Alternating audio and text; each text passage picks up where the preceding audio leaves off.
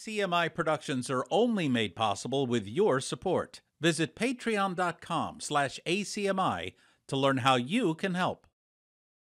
We'll go ahead and begin. It is 7:34 p.m. on Tuesday, September 24th, 2024. Good evening. My name is Christian Klein, and I am the chair of the Arlington Zoning Board of Appeals, and I'm calling this meeting of the board to order. I would like to confirm that all members and anticipated officials are present. So members of the Zoning Board of Appeals, Roger DuPont. Here. Patrick Hanlon. Yes. Venkat Holi. Yes. Daniel Riccadelli. Yes. Adam LeBlanc. Here. Thank you all. And Elaine Hoffman notified me that she has a conflict this evening and is unable to attend. So then moving on, officials from the town, we have Colleen Ralston, our zoning assistant. Here. Good to have you with us. And we have Michael Champa, the Director of Inspectional Services. Here. Good to have you with us. Then appearing for docket 3813, 928 Massachusetts Avenue, Susie Sanchez and Kieran Matthews. Here. And here. Thank you very much. Appearing for docket 3814, 200 Broadway, Kristen Germano and Ricardo Rulo. Did not see them in the waiting room. I just wondered if they... Okay. And then appearing for docket 3817, 15 Janet Road, Mary O'Connor, I believe, representing the homeowners. Correct. Here. Great. Good to have you with us as well. Thank you. So tonight's meeting of the Arlington Zoning Board of Appeals is being conducted remotely, consistent with the supplemental budget bill signed by Governor Healy on March 29th, 2023, which extended temporary provisions pertaining to the open meeting law to March 31st, 2025. The extension of these provisions allows public bodies to hold its meetings remotely by providing live, adequate alternative means of public access to the deliberations. This meeting is being recorded and it will be broadcast by ACMi. Members of the public who are participating by Zoom and who wish to offer public comment should be aware that they will be asked to provide their full name and address so that a complete public record of the meeting can be taken in accordance with state law. All participants of this meeting are advised that people may be listening to the meeting without offering public comment, and those people are not required to identify themselves. Any votes that are taken this evening will be conducted by a roll call.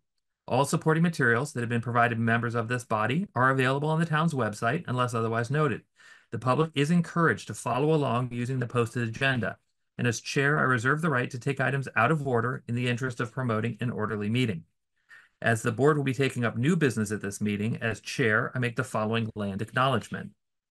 Whereas the Zoning Board of Appeals for the town of Arlington, Massachusetts, discusses and arbitrates the use of land in Arlington, formerly known as Menotomy, an Algonquin word meaning swift waters, the board hereby acknowledges that the town of Arlington is located on the ancestral lands of the Massachusetts tribe, the tribe of indigenous peoples from whom the colony, province, and commonwealth have taken their names.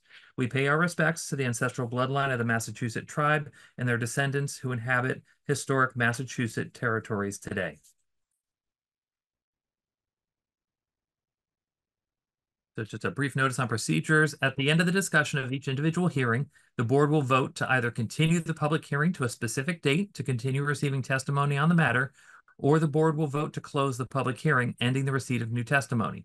The board will then proceed to the next item on the agenda. Over the coming days, the board will prepare a draft decision based on the testimony received and the discussions that took place during the public hearing, and that decision will be voted on at the next available meeting of the board. So with that, the first 8 items on our agenda are the administrative items. And as chair, I will move the discussion and voting on administrative items to the end of tonight's meeting so we can proceed directly with the public hearings. So with that, we will be moving to item 9 on our agenda this evening, which is the continuation of the hearing for docket number 3814, 200 Broadway. I'm asking if Kristen Germano or Ricardo Rulo from DLM Holdings have come on to the meeting.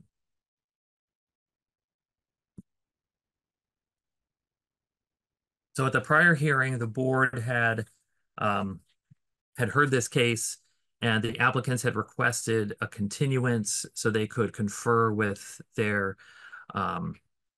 with the client, and they were trying to determine if they wish the board to continue to a decision or if they wanted to withdraw their application. So at this time, I do not see any representation from the applicant. So the question I would ask of the board is, does the board wish to further continue, or should the board move to a decision? Mr. Chairman, Yes, sir. having heard nothing from the applicants apparently, and I think that was confirmed by Colleen Rolston, I think that I would go along with the idea of closing the meeting. I think that that would be appropriate under the circumstances. Okay. That would be my inclination as well.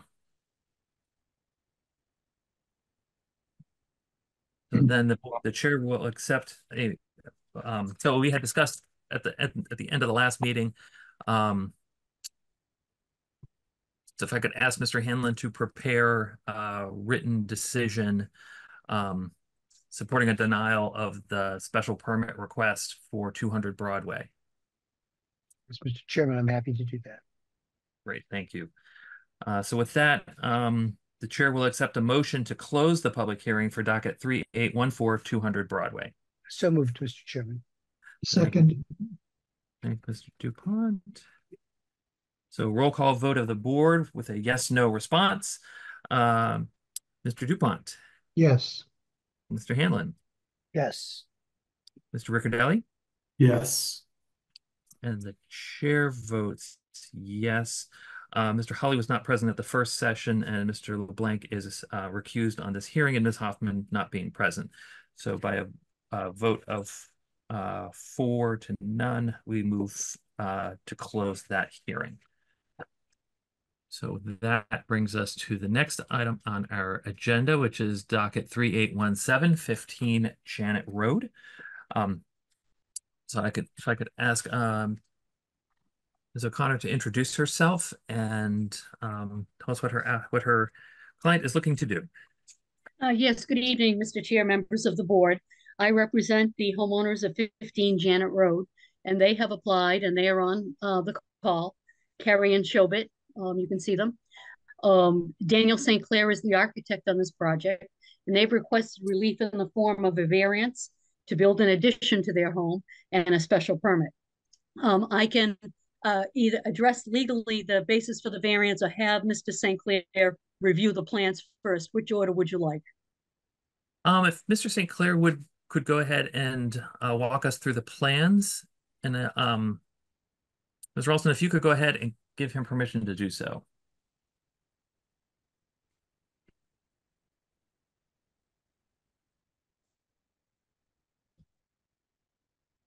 Okay. Be all set. Thank you. Mr. St. Clair. How are you? Good. So are you looking for me to step you through the plans? I don't have Yes, them please. loaded. I talked to Colleen and I thought she had said that you would do that, but I am happy to do so. Okay, I can do it if it'll just take me a minute.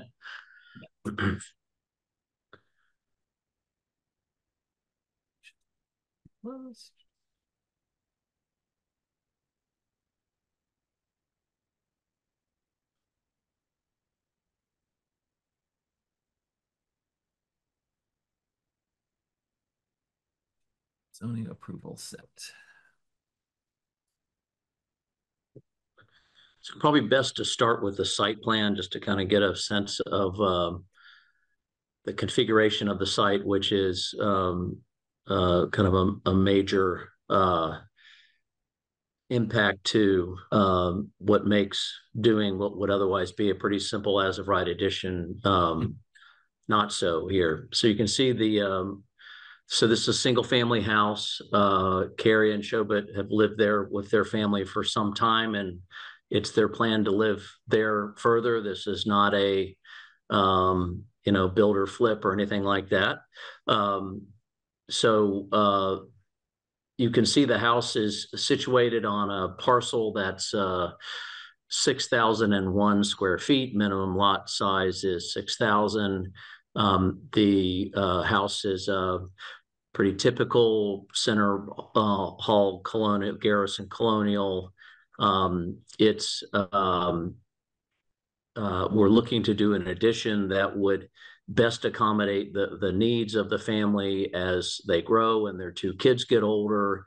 And Carrie also has some mobility issues, and so getting the washer and dryer out of the basement and making a more livable situation was one of the goals, and also having a garage where they could pull the car in and get in and out of the car without having to deal with, you know, rain and snow as an element. It would definitely help their lifestyle because of that condition. And so as you can see by the shape of the site, the house is really kind of just jammed into the existing house, the only place where it could fit and not be in violation of the side yard or the front yard or the rear yard. The long angle going left up to the upper right of that apex corner is the right-hand setback. And so the only logical place to put an addition to accommodate the program of a garage and kind of entry mudroom type of space on the lower level, and to facilitate, you know, getting somebody in and, you know, doing the things in life that you need to do with getting groceries out of the car, et cetera, et cetera. And then having another room upstairs for their family as their kids get older, and Shelbert works from home, and so you know, the need for extra space there. The only real place to do that is in the footprint area where to the right of the house, as you view it in this image, where the driveway is.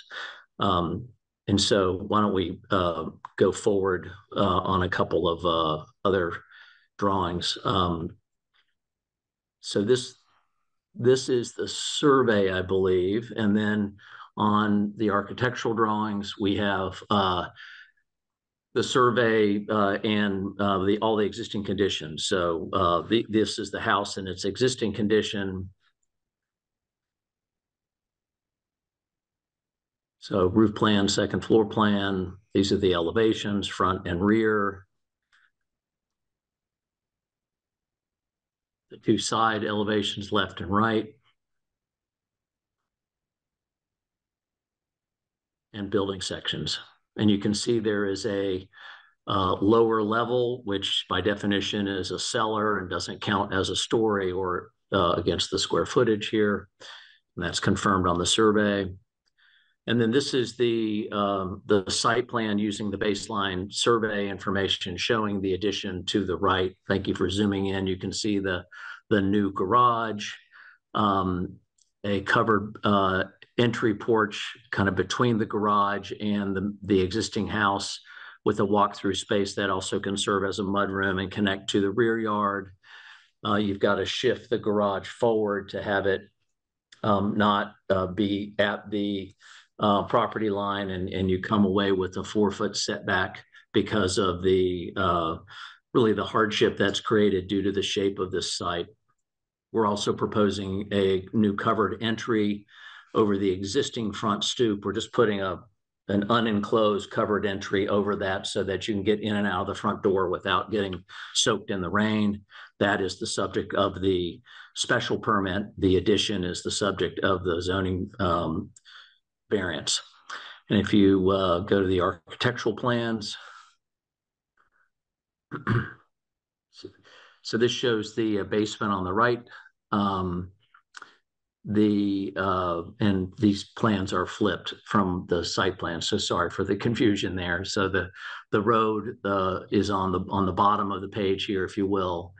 And so you can see here the 1-car garage with a couple stairs up to deal with the transition in grade.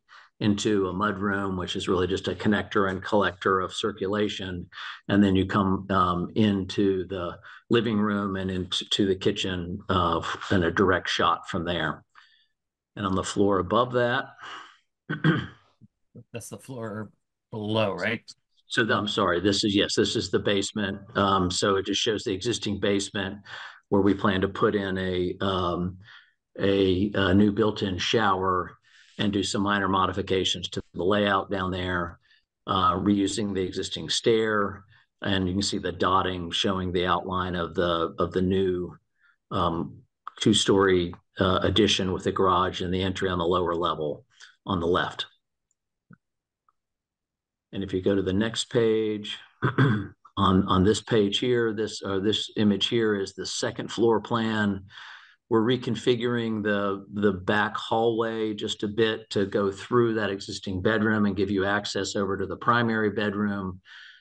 Putting the new laundry upstairs to accommodate the practicalities of living, and but also addressing Carrie's need for not carrying laundry up and down stairs, and Shobit's need for doing that as well. And then there's a hall bathroom that has a new tub in it that makes it more workable for their two teenage kids. So pretty straightforward layout. On the left on this page, you'll just see the roof plan.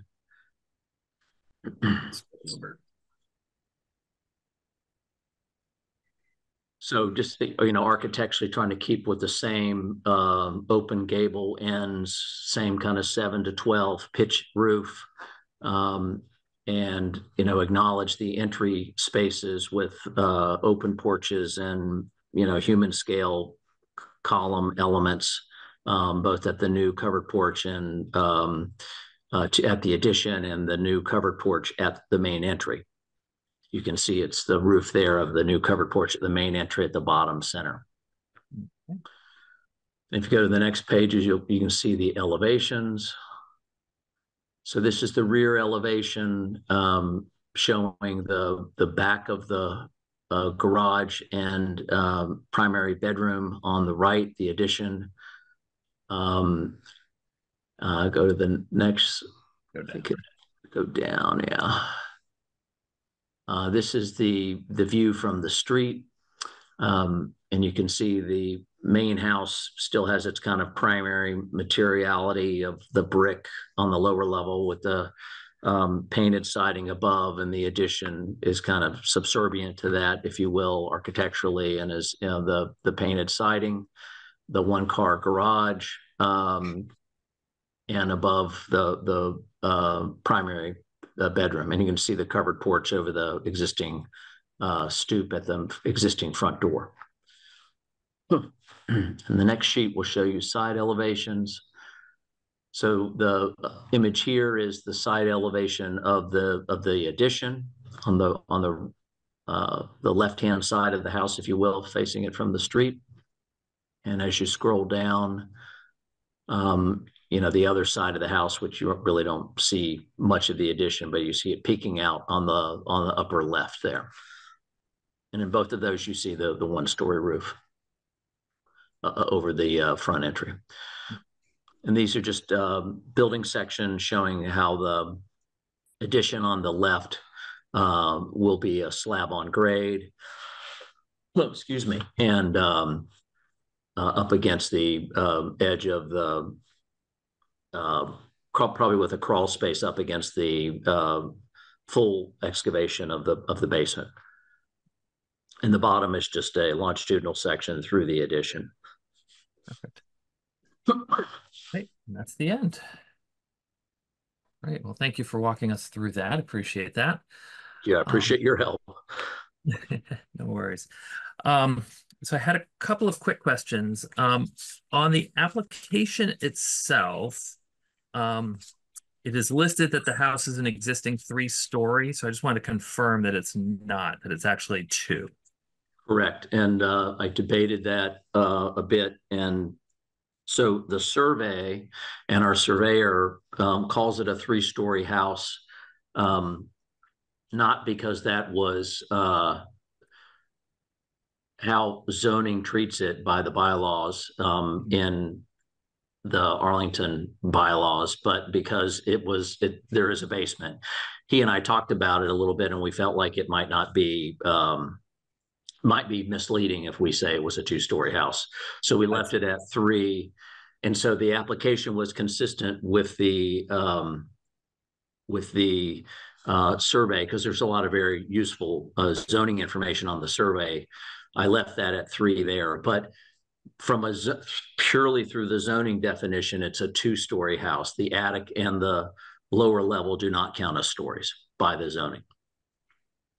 And it looks, running the numbers, that the proposed addition is less than 50% of the area of the existing house, because the garage doesn't count towards gross floor area. And I believe that's correct. Yeah, because otherwise it would need a special permit for a large addition, but it does not, because it does not meet that requirement. That is true, and something we talked about with staff and clarified that in our applications.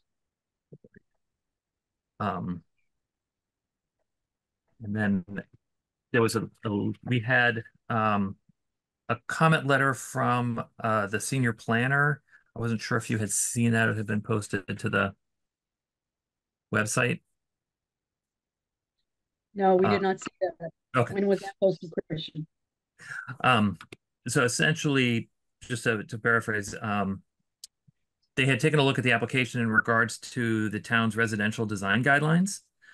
And they had some concerns in regards to one of those principles, which discourages prominent garage doors, specifically in front of the primary face of the house, and encourages detailing on the front facing attached garage doors so they don't appear as just sort of a blank surface. So it's something I think we would like to explore with you, but I would like to give other members of the board an opportunity to ask questions at this time. Mr. Chair. Yes, Mr. Riccadelli. If I could ask, I'm not sure if this is for Mr. St. Clair or Ms. O'Connor, but so on the survey, there's that 20-foot right of way that's at the back, the rear lot line. Do we know what that right of way is for? I do not. We haven't done a full title, so I do not know. Do you know, Dan? I have in the back of my mind that it was for utilities, but I'm not sure of that, and I believe it's off the property. Yeah, it is like the abutting back line looks like that right of way. So, but just looking from, it's hard to see from the street, but looking from Google Earth, there's sheds and things on top of it. So, just wondering if you knew the use of that space. Yeah, it looks like it's in this area here, but it obviously doesn't continue through. It seems to terminate at some point down here, but the town's GIS service does not list the easement. Mr. Chairman? Yes, Mr. DuPont. So I had a follow-up on that too. I was just trying to make sense of what I saw on the plan and then what I saw in the actual property. Is the fence is that the line of the right of way, and that the right of way then is beyond the fence? Is that how that's set up? I was just curious about that. Daniel, do you know the answer to that? I believe that the survey does not indicate a fence. And my recollection being out there, Carrie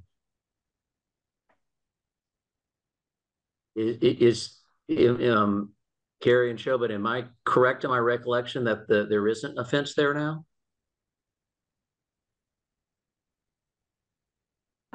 So I'm sorry, where are you? Are you talking about the back of the property? Yeah. And I No. apologize because I was looking at a photo online and there was a bright white fence. It looked pretty new. Yep. Yes, yes. So about 2 months ago, less than that, our neighbors who moved in to the house, they put a fence Yeah, the house behind us put up behind a us. fence. Okay. So, but that fence then is essentially on your property line?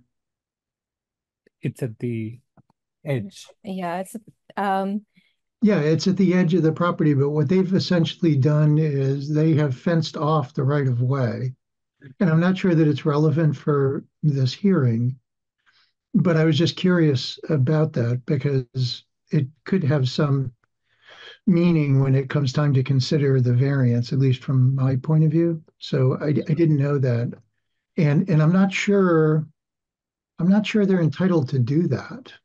Miss O'Connor might have an opinion Well, about that. if they do it and the holder of the easement has to have access, they're required to immediately remove it. Yeah. So, all right. Well, they've enlarged their yard by 20 feet apparently, but Mr. Chairman, That Mr. this is Pat. Hanlon? Yep. So, well, Carrie and Chauvin are still on the line. I was there a little bit earlier today, and it looked to me as if everybody on the other side of that easement has, I mean, if you just go out and look at it, you'd never imagine there's an easement there for a road or anything else. It looks practically like it's built all over it. The houses are on it. Everything is there. I mean, yeah. the amount of mayhem that would have to happen if somebody went in and sought access to that easement is truly astonishing to contemplate. But I mean, what I was interested at is this is nowhere near those situations where somebody has a triangular lot because you have two streets coming together. That area has been completely taken over by the houses on the other side, and it actually makes this a very tight lot. Would you agree with that? Does that make sense to you? This is to Carrie and Chauvin. Oh, test. I guess Yeah. so. I mean, I didn't even. We had no idea there was Yeah. anything. I mean, there used to be a farm here a long time ago, so I don't know if anything to do with that, but we had no idea Yeah, about the easement. when we had to have our road repaved and it's a private way, so when we were doing the research for that, we did discover that the reason the road has sort of a strange shape is because it actually used to connect to the road next to us at one time, and then it was just kind of cut off and they built houses. Maybe it was a horse and buggy type right of way at some point. I Yeah. think they used it for cows, I think. Good old Arlington paper streets. so Mr. Chairman, can we take Ms. O'Connor up on discussing the criteria for the variance? Absolutely. Thank you. Thank you, Chairman Klein and Mr. Hanlon. As you know, as the board knows, a variance is a creature of statute, 48 Section 10, and I've given you a memorandum dated September 4th. There are three prongs to the test. The first prong is that we need to establish that the lot is that owing to circumstances relating to the lot or to the structure, they're such that they are different from all the other structures in that zoning district. And I would say to you, you can look at that site plan that Mr. St. Clair had up. This is a triangular shaped lot. It's a very unusual shaped lot. It's very distinctly different than all the other lots in the zoning district. And the way the structure is set on the lot is likewise a hardship. The second prong is that we need to establish that a literal enforcement of the bylaw would involve substantial hardship, financial or otherwise. And I would suggest to you that the substantial hardship is the inability to be able to build an addition like most other people on that street could, but for the unusually shaped lot. The other hardship is that Kerry has some significant mobility issues that require this addition. And the third prong of the statutory law is that desirable relief may be granted without substantially derogating from the bylaw. and without causing substantial detriment to the public good. And I would suggest that in any other situation, this would be a typical type addition to a home. I also want to point out that massing wise, this structure is substantially similar to the house immediately behind it at 34 Lansdowne Street.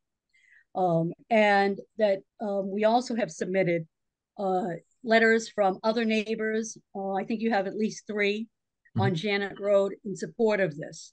And they recognize that this lot is unusual in shape and that the structure sits in such a way so everything is to the other side. You can see how much land is to the point of the triangle to the right of the drawing. Now that goes to the variance requirements. I could go through, unless you want to stop, you want me to stop there and we'll deal with the special permit after that. I guess might as well go ahead and proceed to the special permit. Okay. This Mary, is just. can I just throw in one other thing? The proposed house with the addition is also under the FAR. So it's not as if the site is being overbuilt. It's the configuration of the site that is creating the request for the variance here. Well, the configuration of the site and the location of the house on the site as well. Agree. So that's both prongs of the first prong of Chapter 48, Section 10. With respect to the special permit, it is very limited to covering the entryway. And I can go through all of the required findings in Section 3.33, but I've set them out by memo. Would you like me to go through them for you? If you could just touch on the point F that were about the integrity and character of the district. Yes, it's not going to have any impact on the integrity and character of the district. If you've gone up there, you've seen the other structures in that area, and this is such a minor request here that I would suggest to you that it will not have any negative impact or impair the integrity or character of this district. Great, thank you. Most of the findings in 3.33 do not apply here for this special permit. Yep. Are there further questions from the board?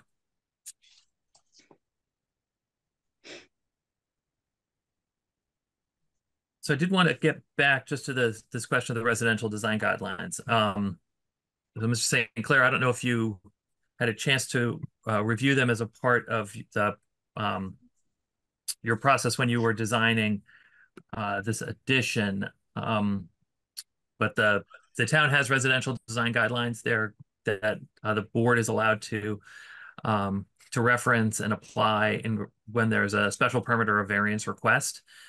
And essentially what it's trying to do is to make sure that proposals are in harmony with the district and with what the town is looking for in terms of additions to the housing stock in town. And I'm just going to search here in the background for what I'm looking for. Here we go.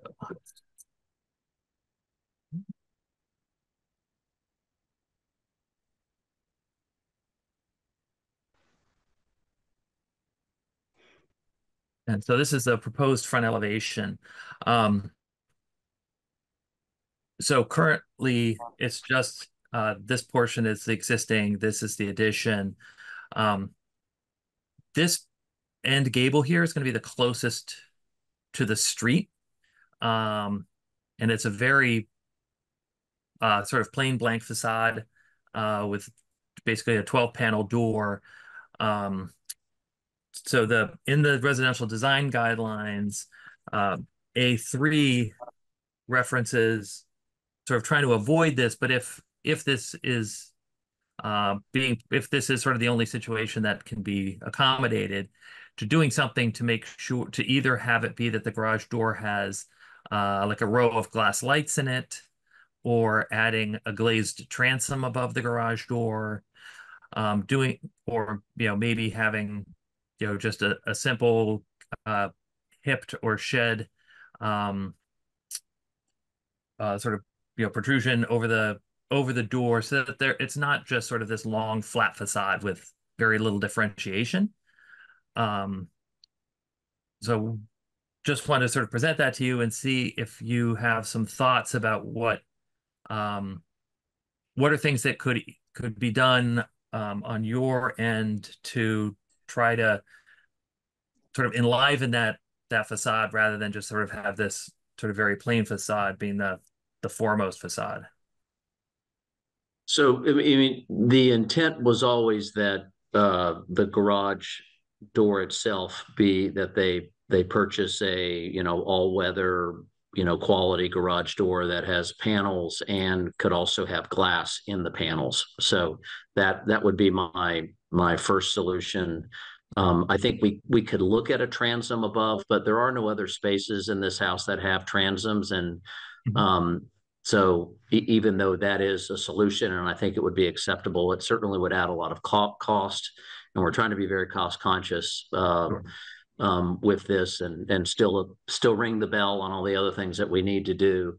With respect to adding a roof, I mean, that could be an interesting feature. Again, it's a whole new architectural element, whether it would be a shed roof or a little hip roof or something.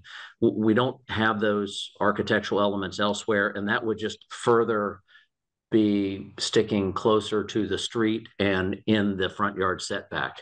So I was trying to avoid, having further projections on the face of the building, because, we had to shift the garage forward a little bit to deal with that back triangular corner of the site as it was. So I would lean towards getting a garage door that has a window in the door as a reasonable solution that also is, cost effective in its execution.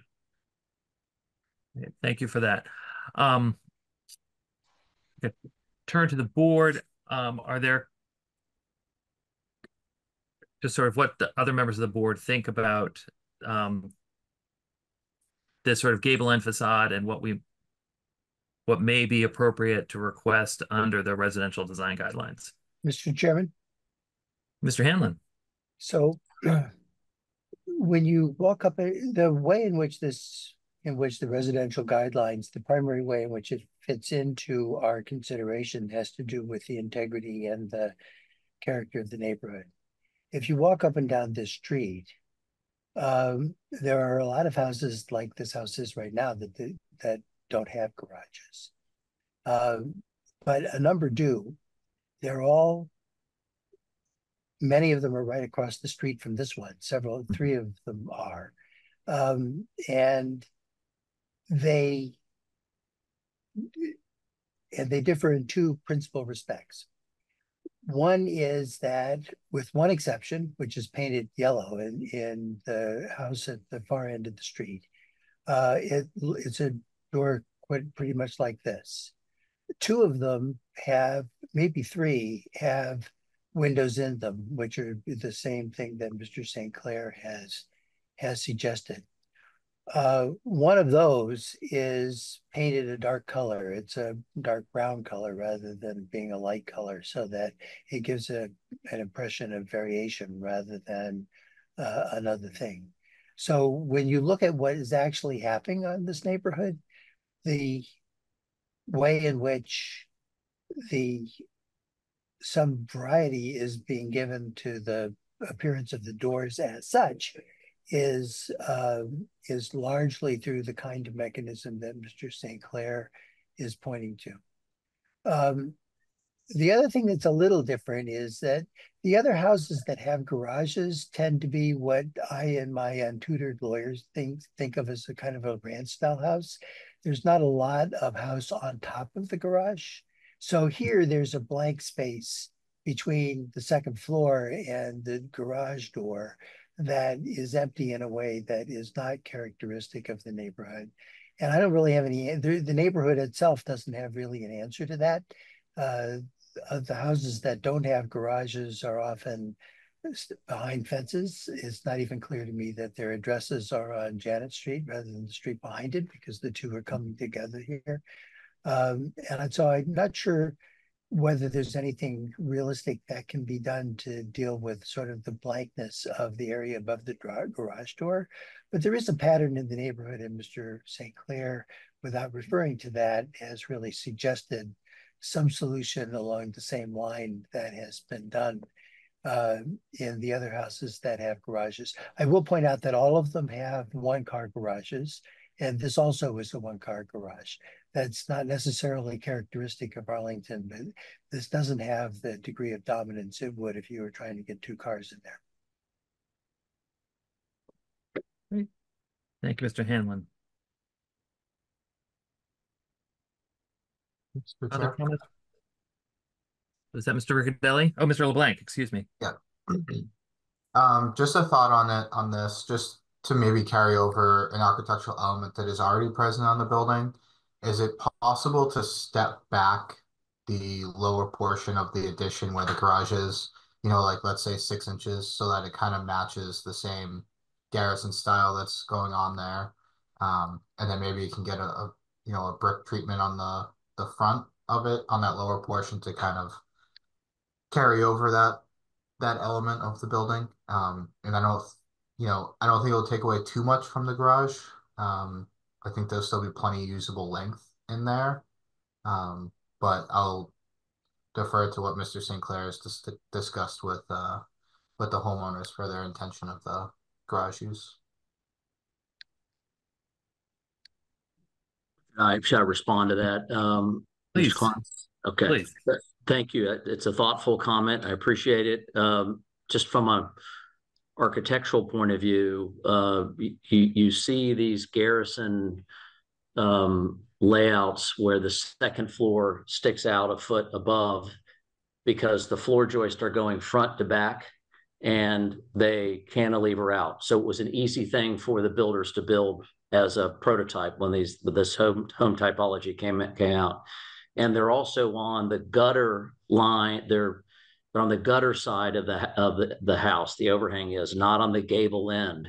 So we would be mixing metaphors here by putting it. Again, it's a good idea, but as you try to go back to having some sort of reference to why these product types were done the way they were, because the gable is turned 90 degrees in the addition. To break up and kind of pay reference to the larger existing house, then this is the gable end, not the gutter end of the house. And so you wouldn't have the joists coming out. In fact, the joists are going left to right, not front to back. So that to me, that takes away the reason why you might justify the step. And then I personally would like to avoid having the brick just on the front side and not have it wrap around, again, out of kind of the architectural consistency of, these houses having a brick base and a wood top. So I don't mean to say no, but that's just my reaction from maybe too many years of architecture school to that. But, if people wanted us to put a little extra trim above the door, we could do that. The transom would actually take up some of that space. That would be another way to do it. But again, it's introducing a whole new element and it wouldn't quite align with the things behind it. So, yeah, I wasn't sure if the transom would pick up that same reference line from the top of the windows and the top of the doors, if it would sort of carry that line across or not. But they could, but they would be really tall transoms, That's a very good point. And so, you would have like a 3 foot tall by 9 foot piece of glass over your garage door. And it seems to me that it is becoming such a feature that says, look at me, where, what we're trying to do is have this be not the feature. This is the pants of the tuxedo. The top of the tuxedo with the cummerbund and the bow tie is the original house. And we're not trying to upstage that. At least that's my view architecturally of that. Okay. Well, thank you for that. So anything else? Just to kind of continue on that, I guess the thing that I'm seeing with it is, I think we just need something to break down that facade a little bit more, because we have so much going on in the main facade that does everything that we want to do to announce, hey, this is the the main entry of the house and all that, but then this new addition is just kind of, a blank flat thing. So I think we need to consider something that can help break down the scale of that additional facade. And in the same way that the existing garrison style of the house does to itself, something to help that on this little facade in some fashion that does go with the architecture, but does break down that facade a little bit more. I think will help bring this in line better with the design guidelines. Great. Thank you for that. Anything further from the board? Mr. Chair. Yes, Mr. Hawley. I was looking at the existing pictures, and I may be mistaken there if the images that are available online are existing, are current or not. But there are these exterior shutters that the existing building shows as a color on it. Is the first question I had was, is the new addition will also have the shutters shown, or will the existing shutters be deleted and also deleted or not be present in the new portion? That's question one. And then if not, I was going back to the published document by the town on the guidelines, design guidelines, and there is an indeed mention of windows and ordering them and aligning them in a logical fashion. So it just quickly occurred to me that the windows that are over the garage door, do not match the extents of the garage door, or, could that be something, because they are in the primary bathroom, and there is an opportunity there to make it more symmetric. So wanted to get thoughts of the architect there as well. Asking whether those windows could be set closer together. Oh, yeah, or could the arrangement be such a way that, yeah, so the location of the question about the shutters will play into whether that thing will happen or not. Dan? So the first, I'm just looking for pictures of the house, so I have them to reference myself. But the first question is, do we plan to do shutters or not? Look, my view is not one that I would draw a line in the sand in. I think, different people have different views about that. But the shutters are not real shutters. They're not operational. They tend to be an extra cost and a maintenance issue. And I think when you're building a modern building, you should focus on the things that are more meaningful and not just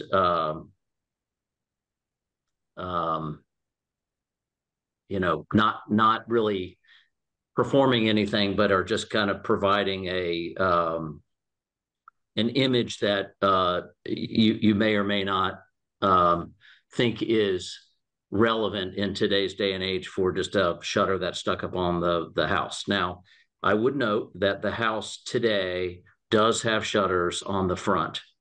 And I think in my opinion, that's up to the owners as to whether they keep the shutters on their house or not. That's not a zoning issue, right? If it were my house, I probably wouldn't have them on, but they can keep them on. I would not put them on the addition. And so, this is where I guess the subjectivity of architectural design factors into this. If the goal here is to add the shutters back in the drawing, we can do that if that helps people. I don't think that's something really that's subject to a zoning board review as to whether you have the shutters. I appreciate the discussion, don't get me wrong, but I would not suggest them going on the addition. And they're only on the front elevation of the main house now, not on any of the sides. So I wouldn't suggest putting them back on any of the sides, whether that's the existing sides or the new sides. Did that help? Mr. Chair, just to clarify, that wasn't my intent to add them. My intent was to I was just checking online. Like you said, the existing has it, the drawings do not have it. My goal, or the intent was to see if the window arrangement could be logical enough and reduce, or could play along with the proportionality of the addition was where I was getting at. If the shutters would not be there or deleted from the old and the new, then I was seeing a flexibility in adjusting the windows in order to make it more proportional. That's all it was just going back to the guidelines to see the logical arrangement of the windows. That's all, relative to the garage door and the addition.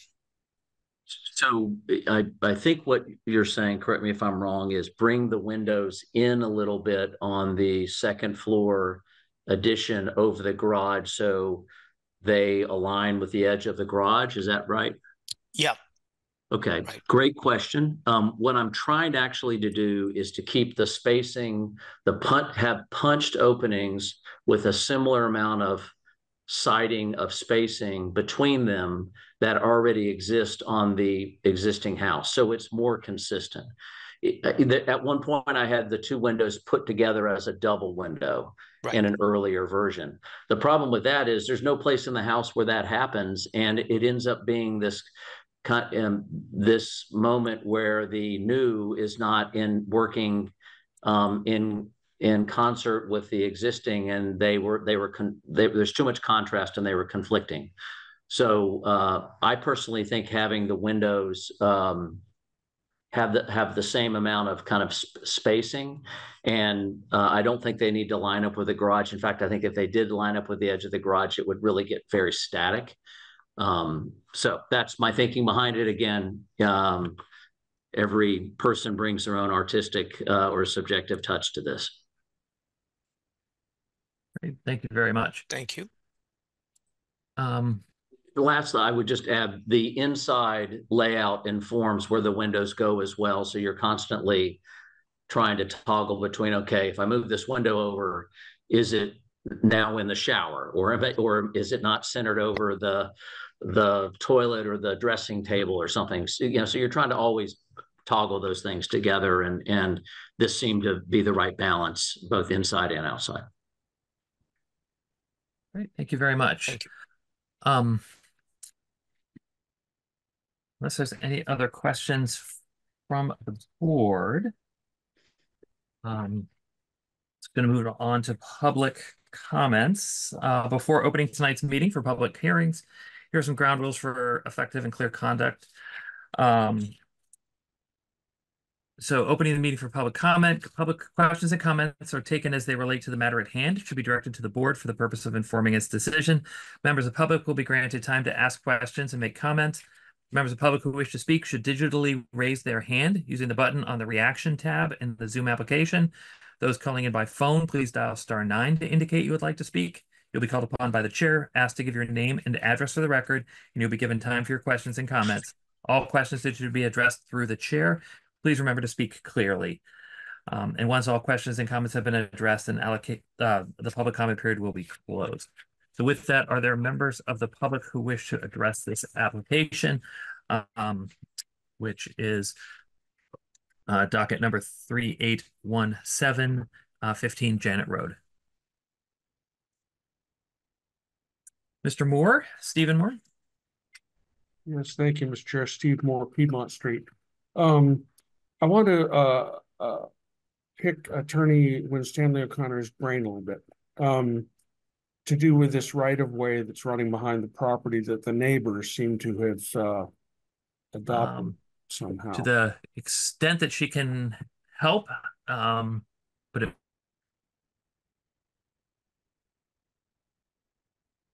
Mr. Chair, you're frozen.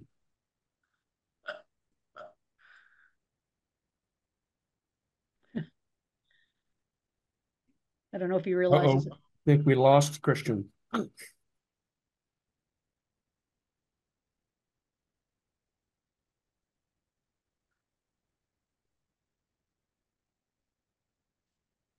Oh, he's definitely gone now. Oh. Pat, you're up. Yeah, I guess.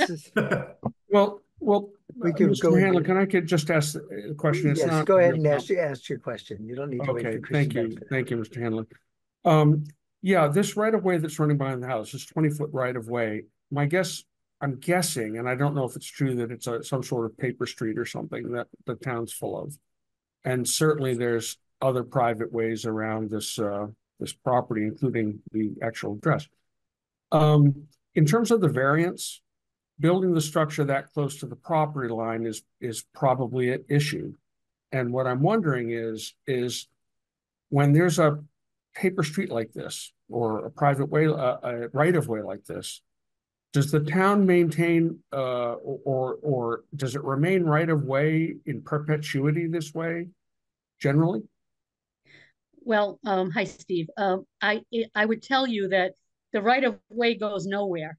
So it may be contained in a deed. It probably was a right of way for passage. They said there were cows and farmland up there for use for farming. The town probably has abandoned it. And I think Christian said it did not show on the town records. So it's not in the applicant's area, on the applicant's property. It abuts it. So the building the house where it is not an issue. Okay, so the fact that it would appear that this right of way is on the probably neighboring properties deeds, I guess. Yeah. Yes. Okay, so they're you know what happens in something like this? The title company will look at it and we'll see that it's probably 150 years old and it's been built around and there's virtually no risk. So they insure over it. So the homeowner feels fairly comfortable that they don't have an issue. Okay. Obviously the bank did when they gave, I assume there's a mortgage on the property. Right, all 10 years ago or whatever.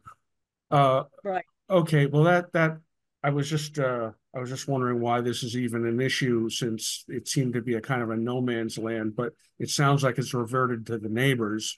So the property line therefore is an issue with the variance, being 4 feet or whatever that's showing. Because I was going to say otherwise, why is this an issue? So anyway, thank you for answering the question. No problem. Thank you, Mr. Moore.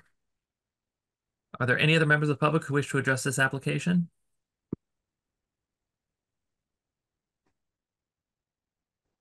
Seeing none, as chair, I'm going to go ahead and close the public comment period for this hearing. So what the board has before it, we have 2 separate requests. The first is a request for a special permit, which is filed under section 539D of the zoning bylaw. This is the request to put a gabled roof over the top landing and extending over the first step of the existing entry to the house. Where this is being built upon an existing stair, it requires a special permit from the Zoning Board of Appeals. There are no special conditions, no special findings that are required for this. It is just the standard findings. And the second is a variance request.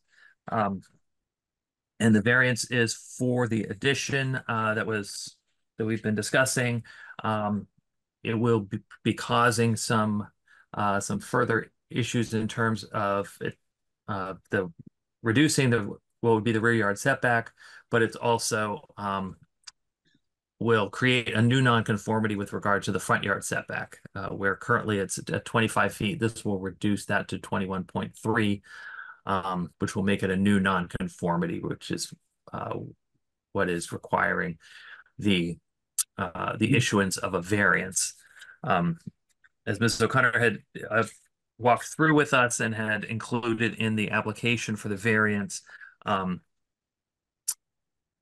she had addressed the primary questions that are required for variance, which I'll come back to in a minute. But just returning to the special permit application, so there are 7 tests that the board needs to apply to a special permit. So one is that the adverse effects of the proposed use will not outweigh its beneficial impacts. Now, these relate solely to the covering over the porch. These questions only relate to that. So the adverse effects of the porch are certainly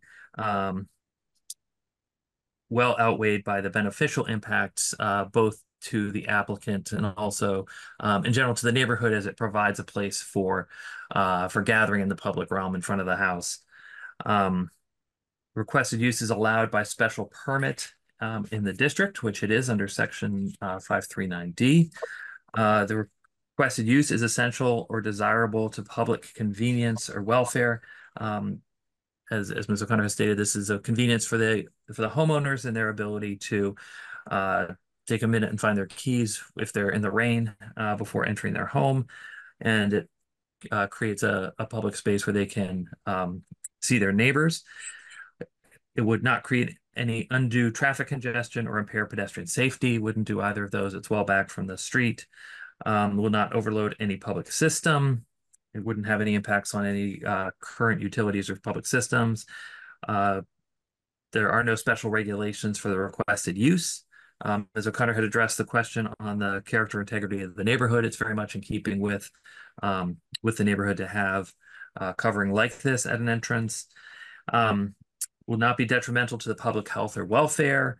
That certainly doesn't apply here, and the requested use will not cause an excess of use detrimental to the neighborhood, which this would not do either. And so those are the required findings for the special permit to cover the existing stair and landing. For the board to approve the special permit, there are 3 standard conditions that the board would apply to a case like this, which I'll just read it quickly into the record. The first is that the plans and specifications approved by the board for the special permit shall be the final plans and specifications submitted to the building inspector of the town of Arlington in connection with this application for zoning relief. There should be no deviation during construction from approved plans and specifications without the express written approval of the Arlington Zoning Board of Appeals. The second is that the building inspector is hereby notified there to monitor the site and should proceed with appropriate enforcement procedures at any time they determine that violations are present. The building inspector shall proceed under section 3.1 of the zoning bylaw and under the provisions of chapter 40, section 21D of the Massachusetts General Laws and institute non-criminal complaints. If necessary, the building inspector may also approve and institute appropriate criminal action also in accordance with section 3.1. And the third is that the board shall maintain continuing jurisdiction with respect to the special permit grant. Should the board choose to approve this application, are there any conditions, any additional conditions that the board would feel would be necessary in regards to this covering over the front steps? So seeing none, that would be those 3 conditions. So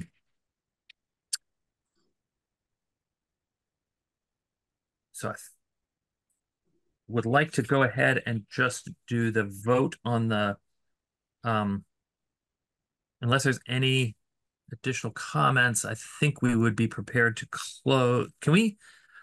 That's a good question. Mr. Hanlon. No, you can't do that. There's only one can't, public hearing. We can't close one half. Hearing, okay. No. Yeah. All right. Perfect. So then we will move on to the variance side of things. So as we discussed prior, there are 4 conditions that we divide the conditions up into 4 sections for review. The first is why circumstances relating to the soil conditions, shape, or topography, especially affecting such land or structures, but not affecting generally the zoning district in which it is located, that would substantiate the granting of a variance.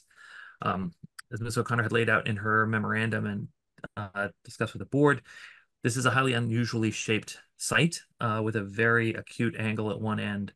And the area of the site that is actually developable under the zoning bylaw is rather small. The house that is there now is non-conforming and could not be shifted on the site to make it conforming. That site is so tight. And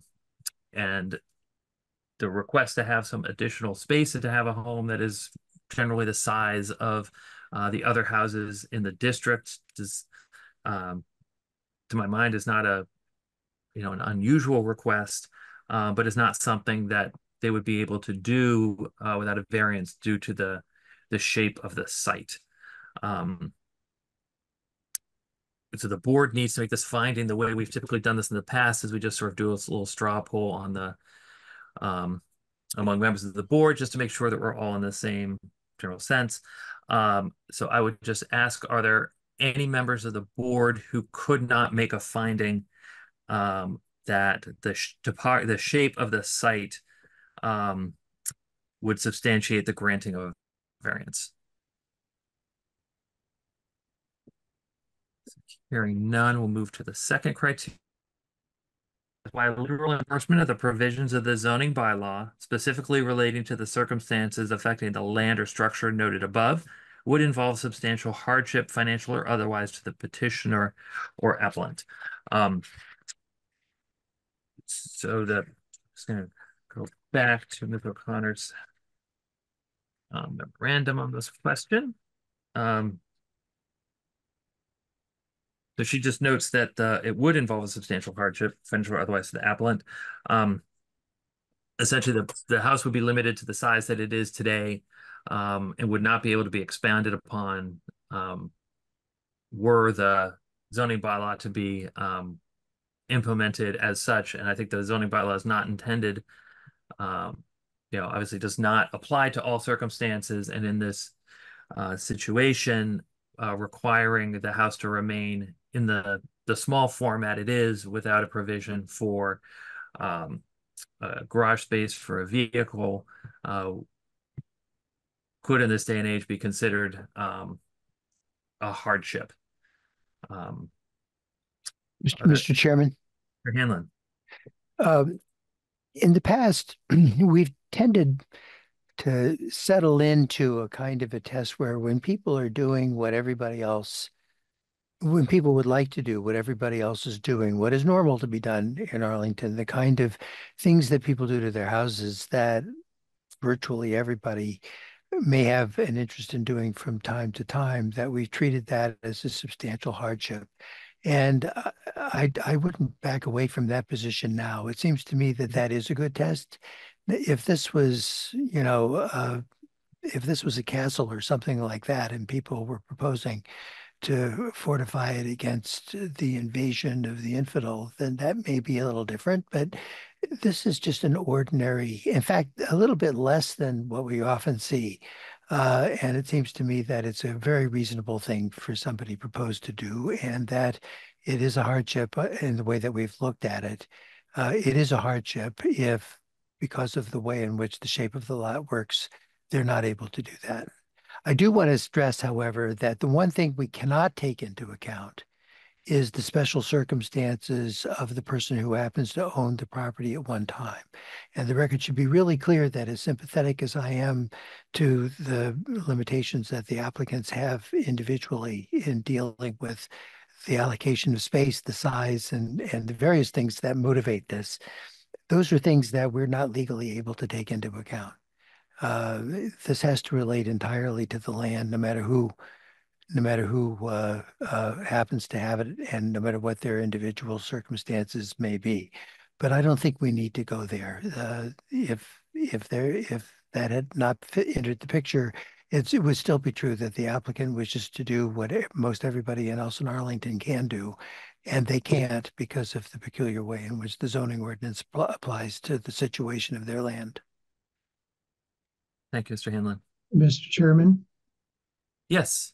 So very quickly, I would say that I also take into consideration the fact that it's a conforming lot in terms of area. It's 6,001 square feet, right? So, ordinarily somebody with a lot of that size would be able to do what they wanted to do with it. So I think it's even sort of a more compelling argument under these circumstances. Thank you, Mr. DuPont.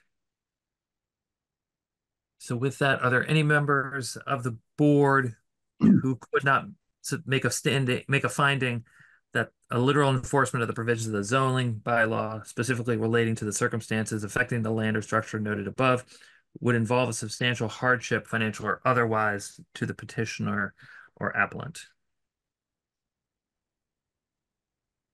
Hearing none, I will move to the third test. So desirable relief may be granted without substantial detriment to the public good. As has been noted, this is a very modestly sized addition. It is really limited in scope to just the essential pieces that the applicants had requested. It's very much in keeping with the scale of the neighborhood, and it's not creating anything or doing anything that would be unexpected in a neighborhood such as this, and would not be a detriment to the public good. So with that, are there any members of the board who feel they could not substantiate finding that desirable relief can be granted without a substantial detriment to the public good? Mr. Chairman. Mr. Hanlon. So I'm going to answer that. No, I don't have any problem with that, but there is a discussion that we previously had that I wanted to relate back to. I think that, almost everybody on Janet Street has submitted a letter in support of the application, which is a pretty good indication that the people most affected think it's in conformity with the way they view their neighborhood. There is still the question of the residential design guidelines that I don't want to get past. That doesn't really come up so much with respect to the special permit, but it comes up here. I think that we had a considerable discussion about how to deal with the blankness of the face that is above the door. But I do think that we ought not to forget that Mr. St. Clair was not necessarily opposed to at least doing something with the door to break that up. And he mentioned having windows, which is sort of would be the prevailing pattern on the street. And I think that fits into the inquiry we're making right now. There was an issue that we talked a fair amount about the guidelines, and those come into effect when you talk about the conformity with the neighborhood. And I'm sort of hoping that at the very least, the garage door part of it is something that there's a consensus on. I'm not quite sure what to do about the rest of it. I don't think anyone. It was a useful and helpful discussion, but not too helpful for devising conditions right now. But I do think that the applicant should expect a condition if we are inclined to approve this, that at least relates to the issue that there seemed to be a consensus on, which had to do with the surface of the garage door. Thank you, Mr. Hanlon. So then moving on to the fourth test, how desirable relief may be granted without nullifying or substantially derogating from the intent or purpose of the zoning bylaw. So the purpose and intent of the zoning bylaw is the first section of the bylaw. It contains a lot of verbiage about sort of maintaining the town, about providing for space, for privacy, for air, and other such things.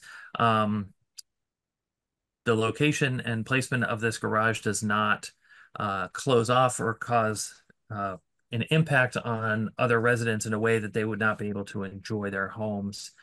And so it does not substantially derogate from the intent or purpose of the bylaw.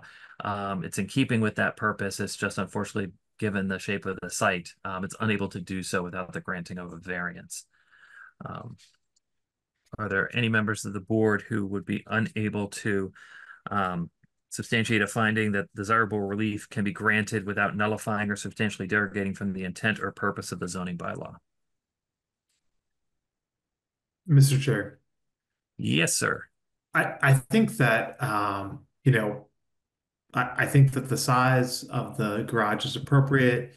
And we've gone through the first three tests, and I think that those all passed for me. But, one thing I'm concerned about here is 4 feet is quite tight. I mean, that's like, a residential quarter in a house to get by that corner. And we're, as we've seen and talked about earlier in the hearing, there's a fence right there. It really is quite a tight condition to have a two-story structure 4 feet from a property line. So, I'm happy to listen to what everyone else on the board thinks, but I do think that I think this is a great candidate for a variance because I think the need is there and this is an appropriate use of the space. But I think that 4 feet does sort of cause a little bit of concern for me. Thank you for that.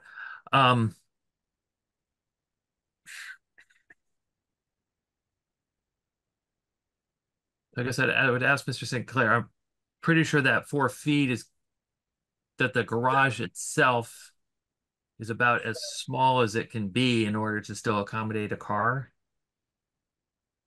It is. I mean, if you needed to take a little bit off, you could, but it does affect how it does begin to affect, how that ties into that collector corridor and connects to the rest of the house. But, I don't want to stir the pot here, but isn't it the fence that's the thing that shouldn't be there maybe then? But I hate for the addition to be made smaller than it would otherwise need to be just because somebody put a fence up on a right of way. It was our impression that there wouldn't be a fence there, and maybe they did it in the dark of the night. Maybe they did it with everybody looking at it. I don't know, but and maybe that right of way that's not on our client's site. We didn't do a title search. Maybe that's gone away, but that's what came up when the surveyor did the work. So, and if they built the fence, you don't want to be a bad neighbor to them. Let them deal with that on their own. But you can build this 4 feet away. It doesn't prevent you from building it. If it was an inconvenience during construction, they could take down a section of the fence and have that be as a work zone and then put it back up. That could be something that the contractor works out. What do you need that space there for in the future? You're going to need to run your lawnmower through there, and the kids are going to want to run from the side yard to the backyard. If you make it 5 feet, is it really that much different? If you make it 8 feet, then you've taken 4 feet out of the garage and you basically made that obsolete. Yeah. Mr. Chairman? Yes, sir, Mr. Hanlon. So if you look at the GIS map of the property, I don't know if you can readily do that. I could do it if I understood how to share my screen, but I don't. But you look at where the 4 feet would be. It's located in a position that's really quite a distance away from the houses at 34 Lansdowne Street and 42 Lansdowne Street, which are the ones that are closest to that. Now that's when you're just dealing strictly with the setback, that's not as important as it otherwise is in some other circumstances. But when we deal with the way in which large additions may or may not impinge upon the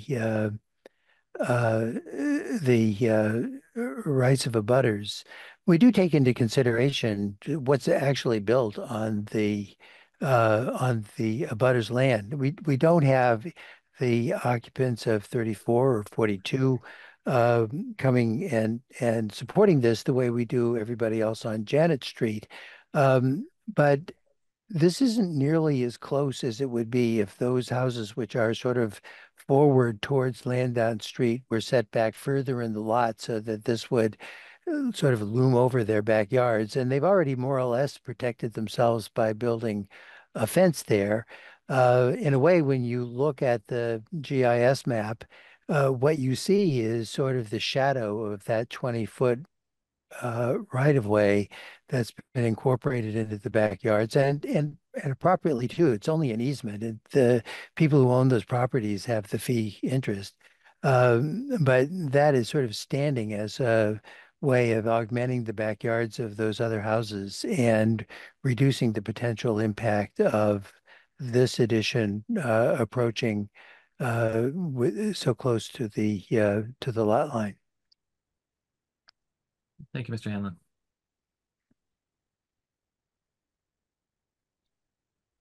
Okay. So should the board vote to move forward with this application, the same three conditions that we applied for the special permit would also apply to the variance. I was going to propose an additional condition that the garage door is to be provided with a row of glazed panels, either as a transom or as door lights, so that there'd either be a row of glass above the door or a row of glass as a part of the door.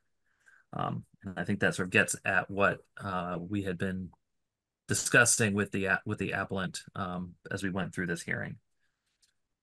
Are there any other conditions that members of the board feel would be appropriate for this variance request?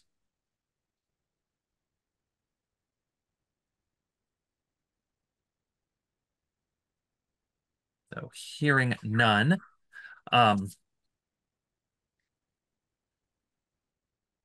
So I would ask Mr. Hanlon if he would be prepared to prepare a written decision for this docket being written in favor of approval. Mr. Chairman, I have no difficulty with that. Thank you, Mr. Hanlon.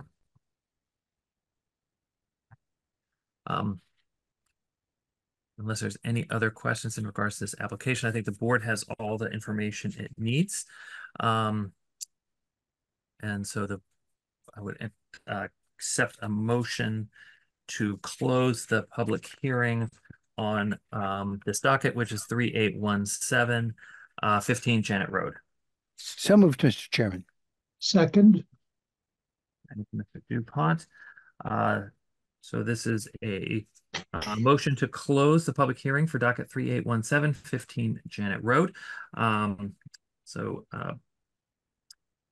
We'll ask members to vote yes or no on closing.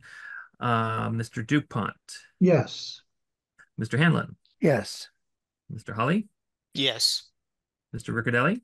Yes. And the chair votes yes. So we are closed on this public hearing. So the board will prepare a written decision that will be provided to the board for review, and that will come up and vote at our next scheduled hearing, which is on Tuesday, October 8th. Will be the final vote on that date.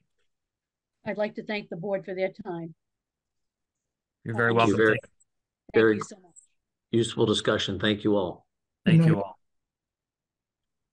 So with that, going back to our Thank you. agenda. You're welcome.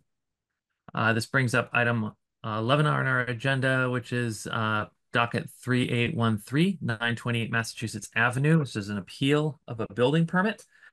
So if I could ask the applicants to go ahead and introduce themselves and tell us what is at issue.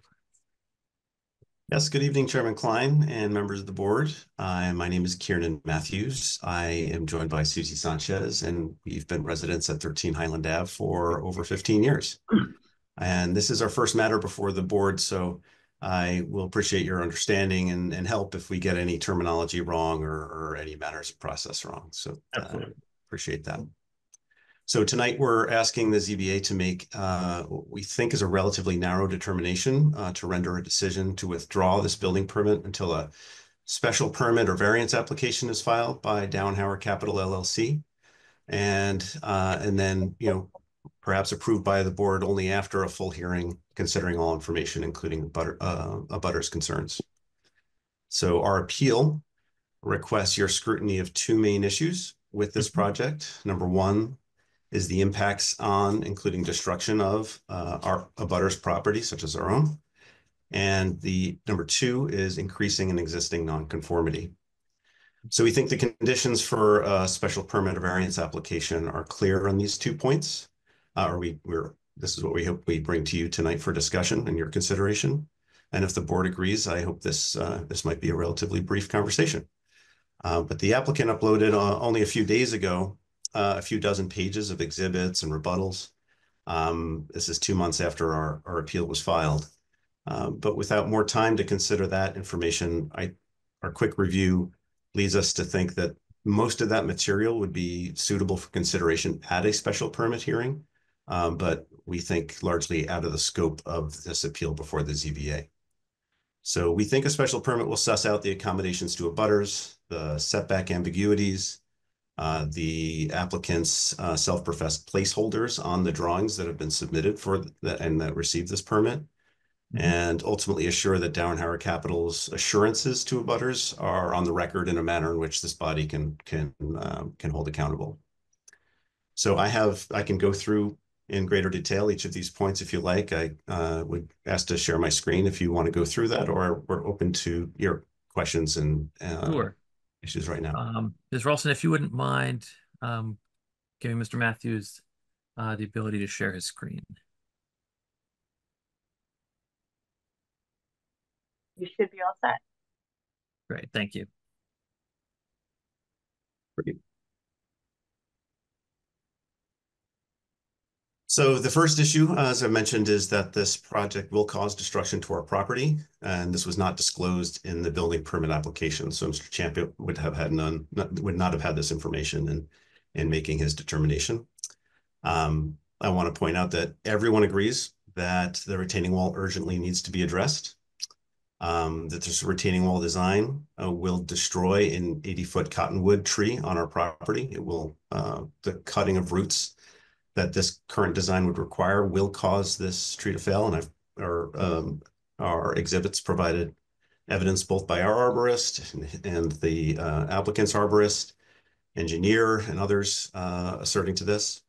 And that that tree has a not insignificant value to us, a property value to us, that is also admitted in writing by the applicant in the materials he submitted since in response to this appeal.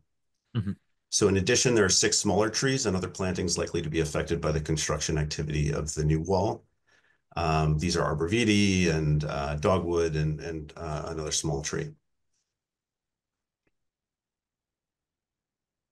All right. Just an image to kind of place this in your mind. I know the board does its homework and cases the joint. So this is some images of what we've what the current conditions are. This is the fence that we had up on our property that had been on that property for 19 years, and that we had taken care of for the 15 years that were that we've been here.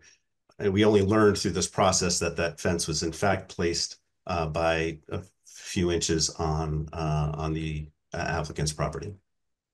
And this is the view of this 80-foot tree in question from our second story window. So there are other questions, that other additional impacts that this project will cause to our property.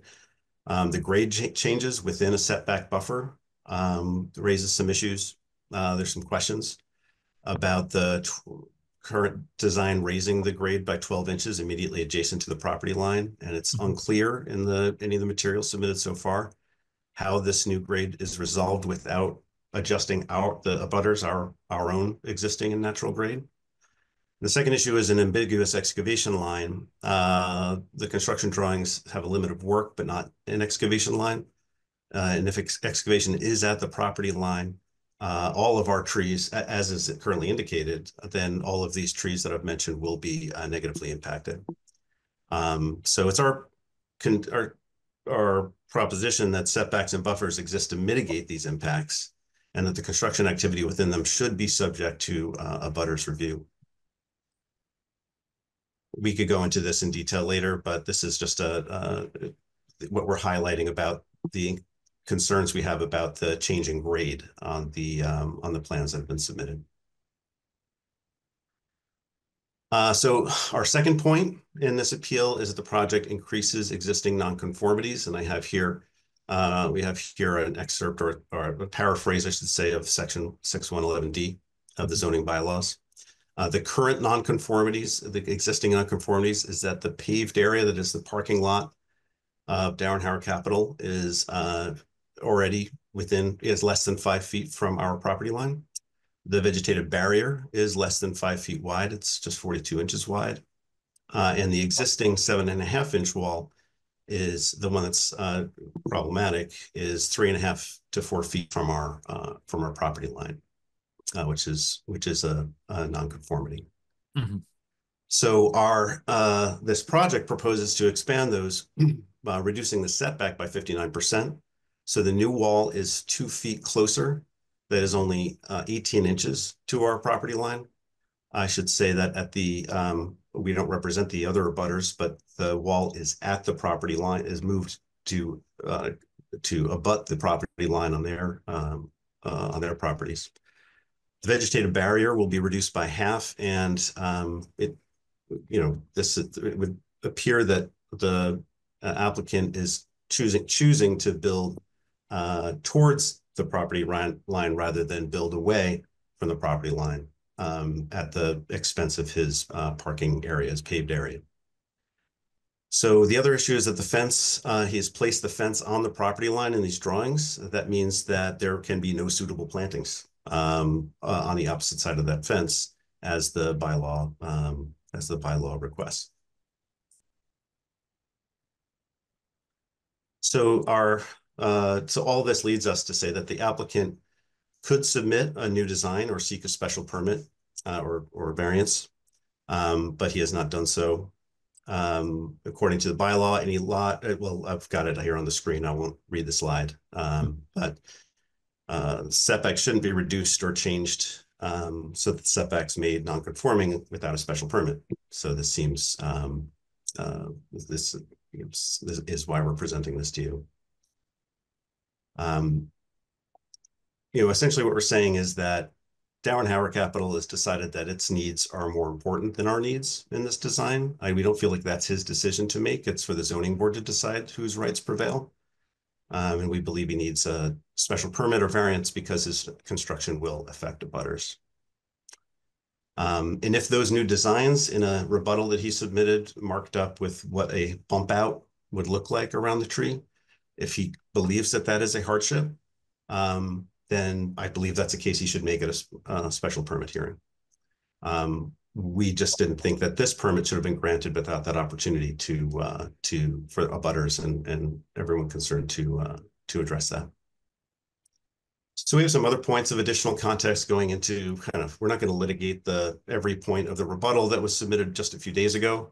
But we've just for current purposes just summarized our points now, and if in the Q&A that follows, we can get into other points of context surrounding this it's been going on for 15 months now or longer. We'd be happy to get into that. Susie, do you have anything to add? No, I think you covered it all. Thank you. All right, Chairman. Thank you very much. Go ahead and thank you. Is there a representative for the for 928 Massachusetts Avenue on the call? Yes, Joseph Dowenhauer here. I'm the owner of Dowenhauer Capital LLC. So what's been going on here the last 15 months, this wall that is here is failing, needs to be replaced. They have a large tree, about 45% of the tree's branches encroach onto my property. And unfortunately, just the way that this wall was put in many, many years ago, like they had described, Susie and Kieran had described, that the tree is extremely close. It's about 1 inch from the property line. So the trunk is actually on the abutters, but close to 50% of the branches and roots kind of come across. Now, in order to replace this wall and rebuild it, there's no design that is going to save this tree at this point, because taking the wall down itself becomes a risk, because then the tree could actually collapse in the process of redoing this wall. And that's been said both by my engineer and arborist. You can see that in Exhibit B. I apologize for the long rebuttal that I had written, but there was this has been going on a long time, and a lot of time and effort has been put in by myself into designing this wall in order to make sure that it's safe for the entire community. We have little kids, we have lots of people living in this building, and it is essential that this wall gets replaced. And so the new retaining wall is going to be constructed in the same location as the existing wall, with the front face of the new wall lying approximately in the same location as the current structure's front face. Additionally, the parking will remain exactly the same. The parking area is an existing feature, and there'll be no changes to its dimension. The only change is going to be the wall, the thickness of the wall. As opposed to being 8 inches, it's going to be 25 to 30 inches thick. But you're not going to even see that because it's going to be covered by dirt. So by looking at the wall after it's done, you're not even going to be able to tell there's any change at all in the parking area. So I don't feel a variance is really needed in this particular case.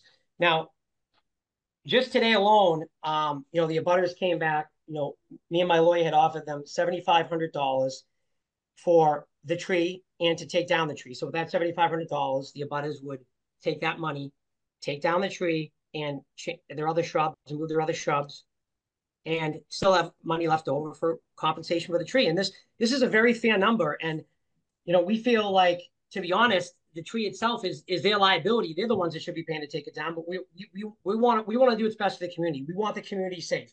And so we offered to give them this amount of money. Now, they today came back with a $15,000 number. And if I give them that money, then all of a sudden they'll drop all of them. Magically, all the problems will stop with having to do with all these design issues, because there is no design issues. The wall has been vetted by an engineer. He's 80 years old. He's been doing this for 50 years. And I have spoken with him through 5 iterations of the wall design. And he has said there is no problems. We've done this in tight spaces. She's just trying to give you a hard time. And so it's I could go through the individual issues, but really just the fact that they're willing to settle for $15,000 and not $7,500 goes to show you that these issues really, the design is fine. It's not flawed in any way. And if you go through my report the letter that I wrote, I go into detail all these different things. Now, it's unfortunate, and I obviously have empathy towards the fact that many years ago there was a bad survey that the abutters got, and they happened to put this large tree and several other shrubs and their fence and their irrigation system all on my property. And unfortunately, it's just they're looking for compensation to compensate for all that, and it's not reasonable to expect that. Now, the fact of the matter is that this has been going on a long time, and this here is over a year and a half. It's been going on. This wall needs to be replaced. It's in the best interest of the entire community. I had 16 tenants sign a affidavit, which I sent to Colleen today, but I don't think it was uploaded. But I sent it. She has it. Majority of tenants supporting this project to rebuild this wall. I have workers back there. I have family members of people that come in. There is hundreds of people that walk in front of this wall, and it is a danger and needs to be replaced. If today this appeal gets granted, then that means the project is not going to end up happening in 2024. And that would be very, very upsetting, because these contractors are busy. They have snow things coming up. So they're not going to be able to probably do the project if I don't get started in the next 2 weeks with it. And so I just really want to get this project done. I feel like it's important to the safety of the community. I feel like I've already gone above and beyond by offering them a large chunk of money that they can repair their backyard and put it back in the same exact way. It's more than fair. And so I respectfully ask to continue to grant this permit so I can fix this wall and do what I need to do. There is no special permit necessary. I particularly designed the wall so that it goes back in the same exact location. Now, it is non-conforming in the sense that the setback is, it's like 4 feet, 10 inches, and then it kind of goes in a little bit. It's between like that, 3.5 to 5 feet mark. It's not perfectly 5 feet, but that's why I kept it in the same place, so that it would be just go back in the same place and there'd be no issues with this. All they want to do here at this point is delay this because it's a money grab situation where they're looking to get more money out of us, and that's it. In the process of doing that, Mr. Chairman, could you please instruct this person to stop making denigrating comments about the people on the other side of this? I've heard enough of that.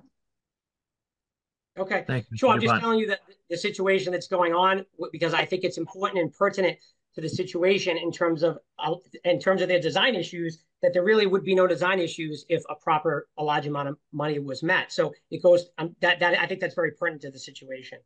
Okay. So I think in full disclosure for the members of the board, there is ongoing litigation over this. That I don't know the exact period of it, but there is litigation currently between between the appellant, the person who's filing the the request to overturn the decision to issue the permit and the property owner who has issued the permit. And so I think we've heard, and I appreciate Mr. DuPont's speaking up that this is something that's been going on for a long time, and there's a lot of potentially frayed nerves and whatnot on this. And I can update you on the case though, what's happening. So we had a pre-trial. If you want. Well, at this point, we do need to move forward. So I think we sort of understand the basis of it. I've asked the Inspector of Buildings, Mike Champa, to join us this evening. I had a prior conversation with him, just sort of get the basics of the understanding of the permit. So they're going to go ahead and share. Mr. Chairman? Yes, Mr. While you do that, I think that it's important for us to realize that, and for the applicant and for all of the participants to realize that our job is not to decide the rights and wrongs of this matter. We're not the court. We don't have any proceeding before us that raises most of the issues that have been talked about. The one issue that's before us is whether what Mr. Champa's decision was contrary to the zoning bylaw. And if it wasn't, then even if it was a mistake, which I'm not suggesting for a moment that it was, but if it isn't contrary to the zoning bylaw, we have no authority to go and reverse it. We don't have, so the only issues that it seems to me that are here are questions about whether or not aspects of the decision that have been raised that relate to maintaining certain setback requirements in vegetated spaces and so forth. That at least raises a zoning bylaw issue. The other things have to do with longstanding disputes, and I understand why people are upset about those things. I will point out that if we were a court, we would exclude evidence of settlement negotiations precisely because we want to protect that sort of thing. So we would not have allowed any discussion of that. But we did. We've seen it already. I agree with Mr. DuPont that we should ignore it. And we should turn to Mr. Champa is actually the respondent in this case. It's not Mr. Downhauer. And it's up to Mr. Champa to explain what the legal situation is and what the legal basis is of the decision that he made. That's the only thing that's really before us. Thank you for that, Mr. Hanlon. So this is the permit application that was filed. So it's listed as repair work to rebuild the retaining wall in the rear of the property. Plans and construction documents are provided. They'll be building a new retaining wall, demolishing the old wall that is failing. Is substantial improvement work planned? No. Then just some basics about the existing property, site information. It's not a flood zone. It is special. It's an R6, so it's an apartment complex. Information about the construction of the building, construction control, so responsible professional, which is listed here, the general contractor, workers' compensation, certificate of occupancy, ownership, affidavit in regards to demolition and the debris. All basics, application, declarations, a good neighbor agreement. So this is the application. So in the application, the indicated scope of work is that building a new retaining wall, demolishing the old wall that is failing. So under our bylaws, let's see. Go ahead.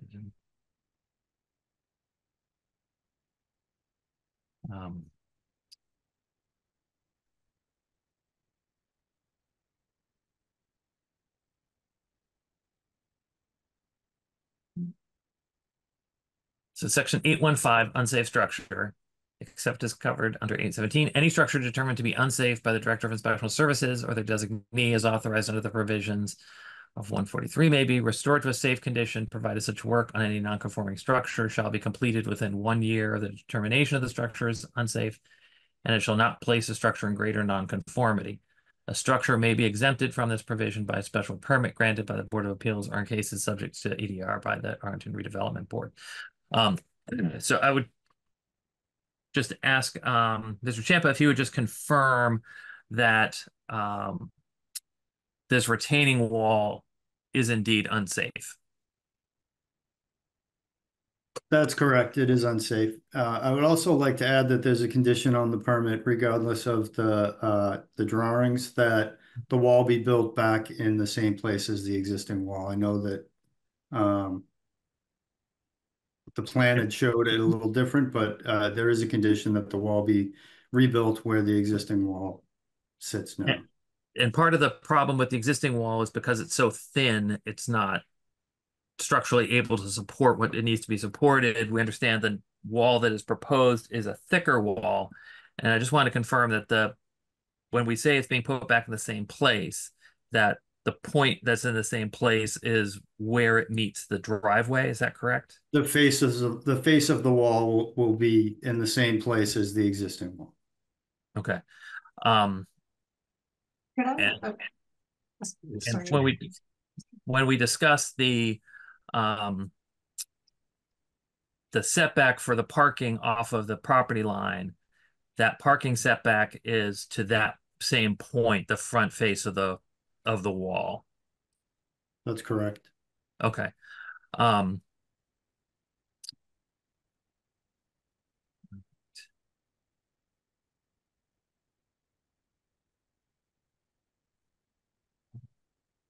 I'm going to go ahead and stop sharing this. I'm going to ask members of the board if they have questions or comments. Mr. Chair, I have a question. Yeah, please, Mr. Riccadelli. So I think I'll direct this to Mr. Champa if that's okay. Please. It looks like, at least from the application material that was presented tonight, that the existing precast or cast in place wall is being replaced by a pre-manufactured wall. And one of the points that the appeal brought up was that the supportive excavation would require excavation onto the neighboring properties land.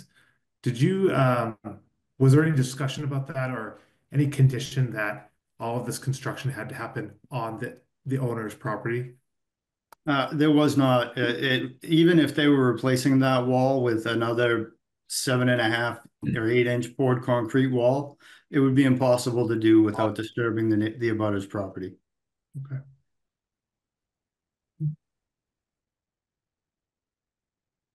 Mr. Champa, how is that typically addressed when projects are like that are encountered that have to be against the property line? So the property owner performing the work in cases where the work can only be done by disturbing an abutting property, the property owner doing the work would be responsible for restoring that property. Okay, and it's there's no provision in the approval process for a building permit that would make the permit contingent on any kind of prior arrangement in terms of access to an abutting property. No, it would become a civil matter. It's Okay. not something that's strictly a building code regulation. Okay, thank you. Any questions from the board?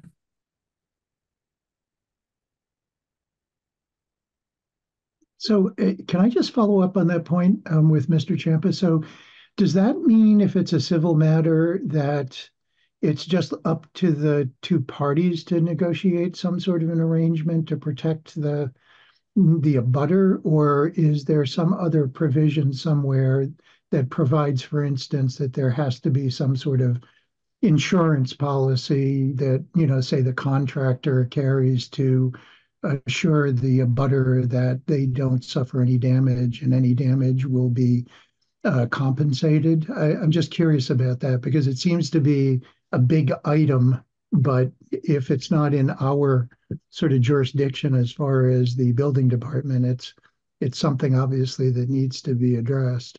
So there is a process by which a bond is placed. I believe it's held by the police department. I don't know how that regulation was created or why it was created, but that is more so for when you need to go onto your an abutter's property to be able to perform work on your own house. And the bond is only $1,000. I say it would become a civil matter because if it couldn't be agreed upon between the property owners, it's not something that falls within the building code regulations or the zoning bylaw regulations to, for us to mediate that. Got it. Thanks. Thank you, Mr. Dupont.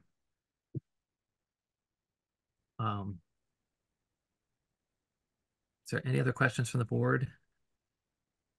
I know the applicant I was just going to say that I know the applicant had a question, go ahead. So sure, it's a question for Mr. Chiampa. In determining whether it's an existing non-conforming or increasing the non-conformity, you mentioned that you're considering the front face of the wall, or the driveway face of the wall, which is effectively, the interior face of the wall. Correct. But typically is it not the exterior face of the wall that would have to also sit within the setback? Because for us, the back face of the wall is really the exterior face of the wall to us, and that is getting about 2 feet closer to the property line. Sure. And what we took into consideration in that matter was that the wall is underground. If they were building a wall above grade, we would be considering the distance in that way from there to the property line, because it would be an obstruction that you would have to look at a 6-foot wall, whereas as it's designed, it shouldn't look much different. It's just that the wall needs to be thicker in order to support the pressure that it needs to resist. May I just say you just said it wouldn't look different. In fact, it would look quite different for us because there's an 80-foot tree, which would be necessarily gone. So it does significantly change because what is happening below grade is also relevant to our property. I just wanted to make that point. Absolutely, and I sympathize with that. Unfortunately, it's not something that's within our jurisdiction.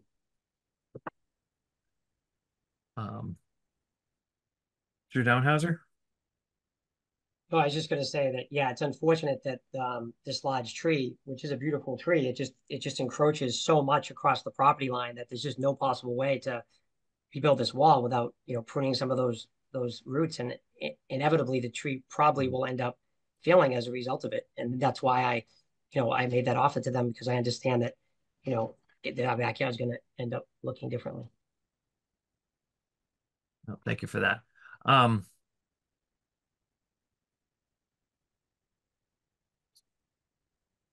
So basically what the board what the appellants had noted in their presentation at the start. So one has to do with the setback, and I understand it's difficult because it deals with the thickness of the structure that's being installed. The requirement for the setback is it's a parking area setback, and so the parking it's the point at which the parking ends is where the setback begins, and so the retaining wall is within that setback, and is within the depth of that setback. So as has been expressed by the building owner who filed the application, and confirmed by Mr. Chiampa, that that line is not going to be affected by the work, that the where the parking lot ends today is where the parking lot is going to end after all this work has been completed. The thickness of the wall will be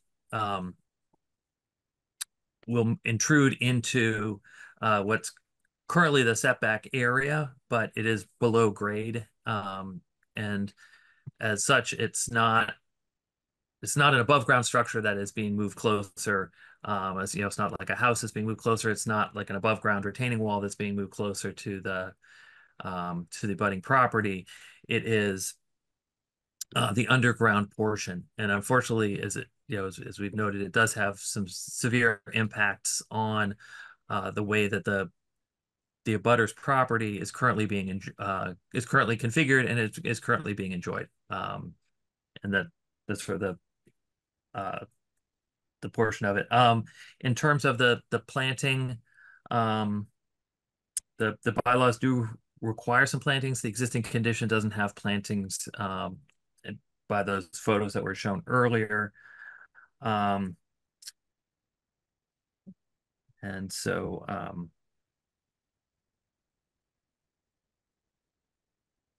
I think it's up to the board. We should probably have some more discussion, but seeing an additional hand raised reminds me that we have not yet opened this hearing for public comment. This is probably an appropriate time to do so. So with that, quickly note that public questions and comments are taken as they relate to the matter at hand and should be directed to the board for the purpose of informing its decision. Members of the public will be granted time to ask questions and make comments. Members of the public who wish to speak should digitally raise their hand using the button on the reaction tab on the Zoom application. If you're calling in by phone, you may dial *9 to indicate you'd like to speak. You'll be called upon by the chair, asked to give your name and address to the record, and given time for your questions and comments. So with that,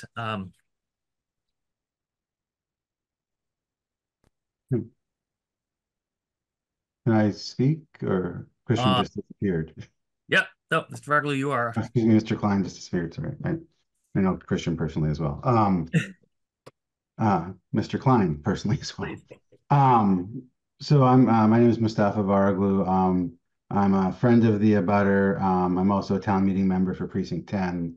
And I'd just like to I want to keep this on topic, but I will just say that at town meeting we have voted often to increase density, decrease some setbacks, and allow apartment buildings along Mass Ave in particular and a few other places. And we've heard from many abutters during those votes about fears of those developments on their properties.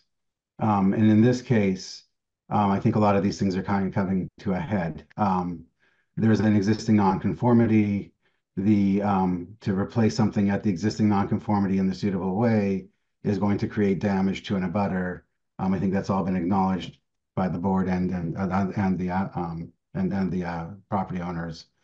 And I would just question why the wall cannot be brought out even a foot or two or 18 inches away from there to basically reduce the nonconformity in these types of situations, to provide relief for the abutters while allowing the property owner to have parking spaces, because it sounds like there is room for those parking spaces. And also in that case, then maybe the back face of the wall, the face facing the applicant's property, not the apartments, would then be about the same place as the current front face of the wall. And I think that would be some kind of relief. And then the idea that, you won't see it, but it'll be 2 feet of concrete precluding other vegetation to grow on top of it. That also will basically extend the nonconformity or entrench it forever or until the wall is replaced in the future. So I think this issue of the nonconformity and the existing nonconformity is maybe a way to address the position of the wall, because it certainly wasn't my intent in all those votes to reduce a butter's property's value in sort of very tangible ways in terms of losing property or losing trees and other pieces of their property. So that's all I have to say. Thank you. Well, thank you for that. I did want to just briefly ask Mr. Champ if he knows, is the existing parking area conforming with the parking regulations for Arlington, or is it already undersized or oversized? The drive lane is already significantly undersized. It would be challenge. I believe it's already challenging for cars to enter and exit the parking lot, and it would become more challenging to shrink that drive lane down more.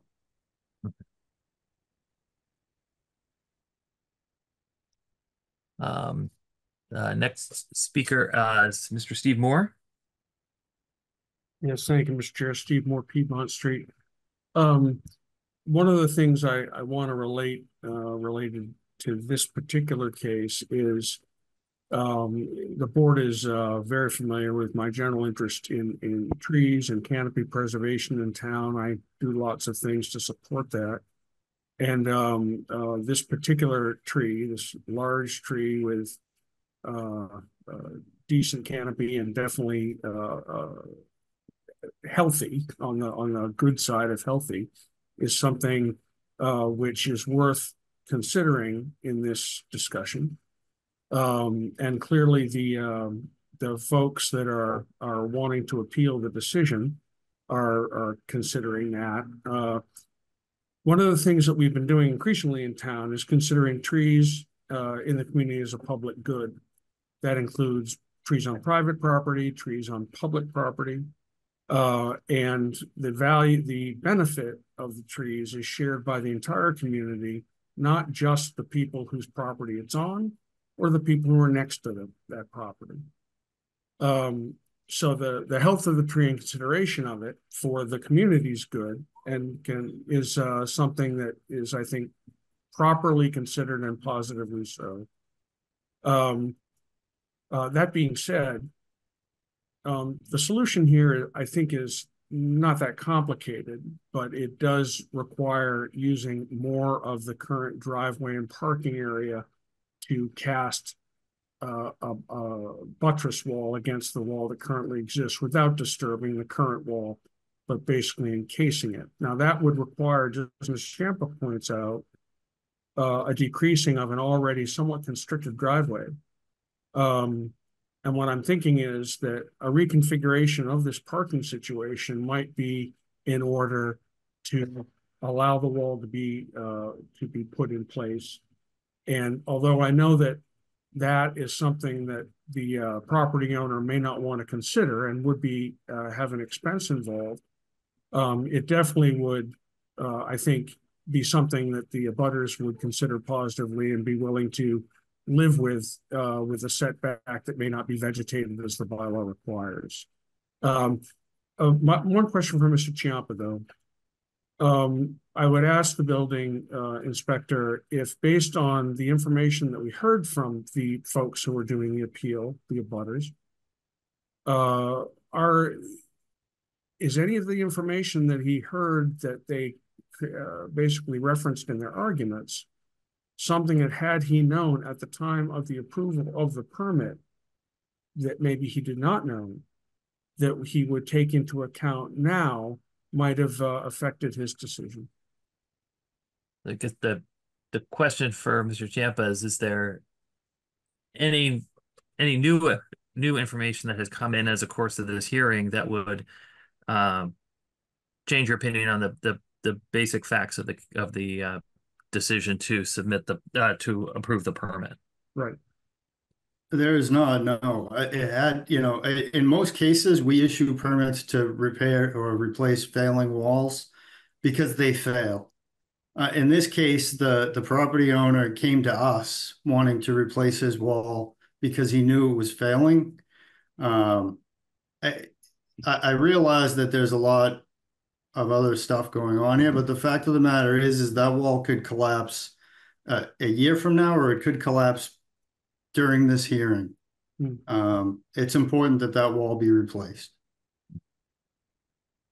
And I also would like to say, just while I'm speaking, that reconfiguration of the parking lot isn't possible. I mean, it's the most effective use of the space that they have the way that they have it now.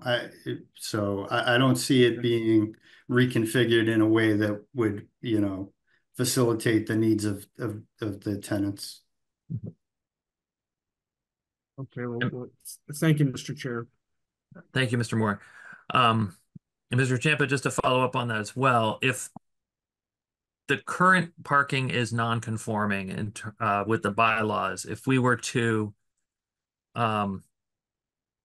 approve if we were to request that the wall be moved so that it is even further reduced, that would intensify the existing nonconformity, which I believe would require a variance on the part of the applicant. Is that correct? That's correct. Okay, thank you.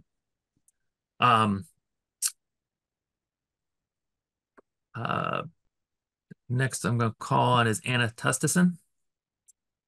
Hi, thank you for having me. I'm speaking sort of on behalf of, I'm one of the tenants of the building. So I wanted to hear what both parties had to say tonight and just better understand the situation. I have lived at the property for the last 5 years. I will say that the condition overall of the property as a whole, when I moved in, it definitely needed a lot of work. The former landlord did not take good care of the property. So it's no surprise to me that the wall has been in such poor disrepair.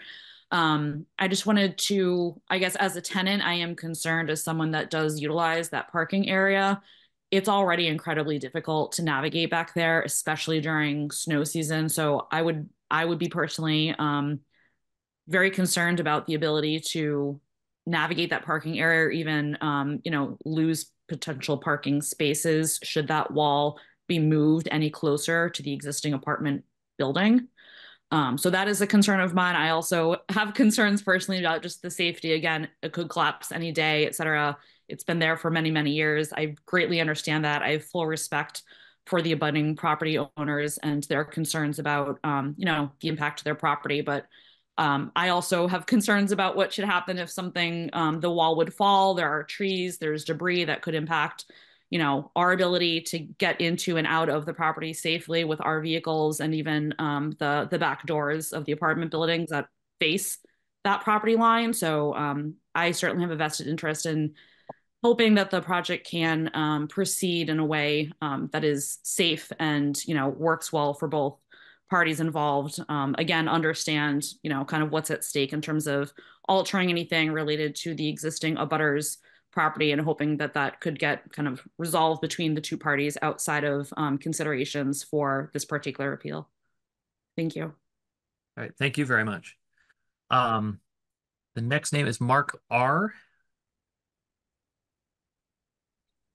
Yes, hello. Hello. Just name and address to the record, please. I'm sorry, yes, my name is Mark Rayla. I live on Shawnee Road.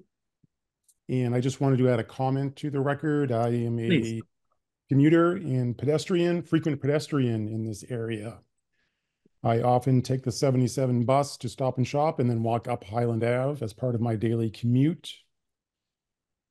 Walking just a few steps up the street from Mass Ave past this site creates, probably due to the diligent efforts of both property owners, it creates a sort of remarkable transitional or buffer zone from the bleakness of the retail area surrounding Stop and Shop.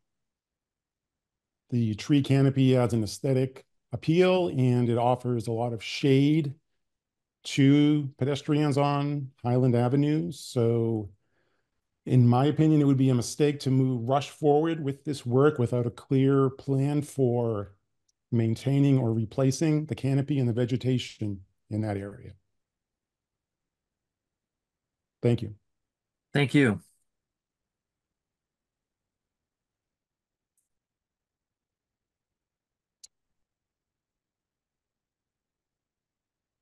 Are there other members of the public who would like to address this application?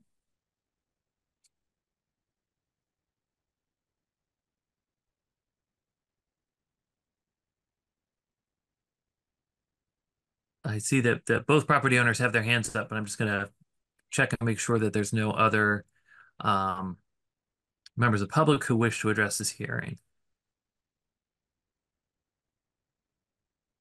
Seeing none, I will go ahead and close the public comment period for this hearing. And I will get to the raised hands in just a second. So what the board has in front of it, so this is it's an appeal of the decision of the building inspector. That decision was the decision to issue a building permit to allow the existing retaining wall to be removed and a new retaining wall to be constructed in the same location. In this case, the expression, the same location applies to where the foot of the wall meets the parking lot on the applicant for the building permit on that property. And so that is the decision that the board is being asked to review, is whether that permit was issued appropriately. So with that, I will call on Mr. Matthews. Thank you, Mr. Chairman. So a few issues have come up over the Q&A period over the last several minutes, and I just want to direct some questions to the chairman and to Mr. Ciampa for points of clarification, and also raise some other one point of context. One question that we have is, this decision to allow for a 300% increase in the thickness of the wall into the, encroaching into the buffer or setback. It seems conditional that this is an underground wall. And I haven't seen any comment on the application or any materials submitted since then that that is a condition, because the existing wall is not underground. And as we remarked at the opening, in our opening statement, there are some unresolved issues of grade. There's no grading plan that accompanied this this building plan, showing the difference in grade between the top of the wall over a very short rise between that wall and our property line, and the natural grade that exists on our property line. So I'm wondering, what assurances or conditions there are that this wall is in fact underground and out of sight. And my second and related question to that is whether to what extent the setback should be protected by the construction activity or from the construction activity itself, which goes right up to the property line. And as the applicant has stated, his intent to shave the tree's branches 50%, as close to 50% of the tree's branches and roots right up the tree, creating a very unsafe condition. And whether what protections there are, whether the setback is protected against that kind of construction activity. So that's kind of 1A and 1B. I don't know if you want to address those, or just let me continue with a couple of other points directed to on matters of bylaw. I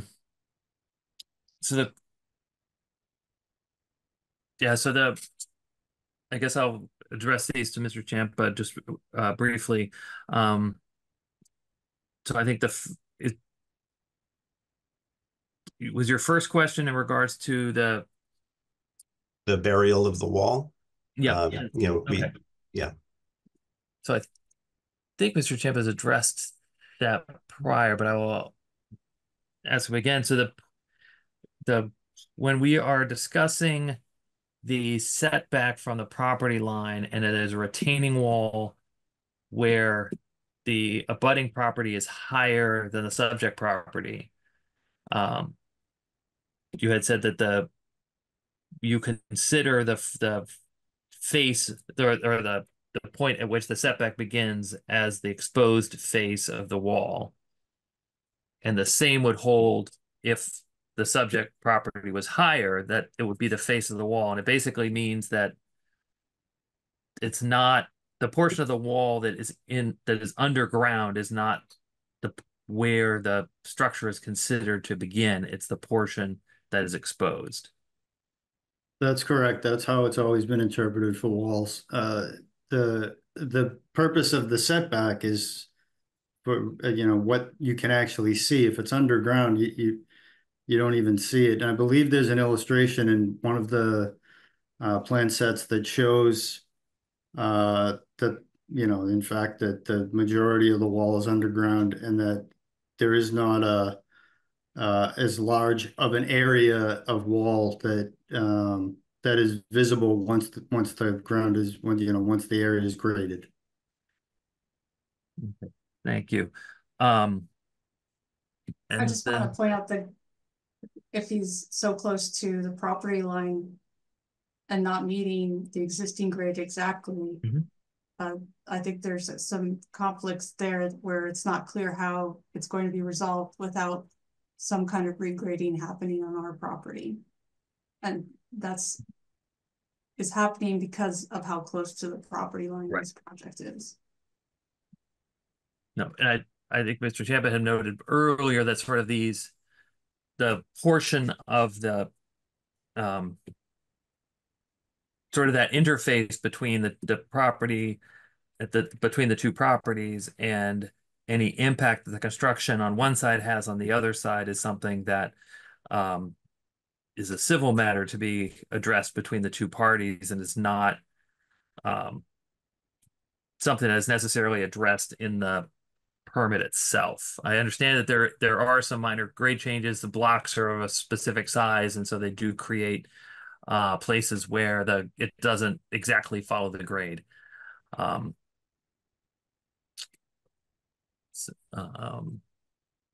But Mr. Matthews, I think you had said you had another question. Yeah, so the other question is about listening to that prior docket was a reminder that the special permit hearings, that one of the criteria for judging on a special permit is, that the purpose and the intent of the bylaw is that there's no impact on other residents of the area. And since we've all agreed, even the applicant has agreed that there will be an impact on on us, I'm curious how we resolve this kind of matter of civil use, kind of this civil matter that you described, and then this issue that it can be taken under consideration by this board. Right. So obviously this is not a special permit. This is a standard permit. And so the criteria that we judge a special permit by are not the same that a standard permit is judged by.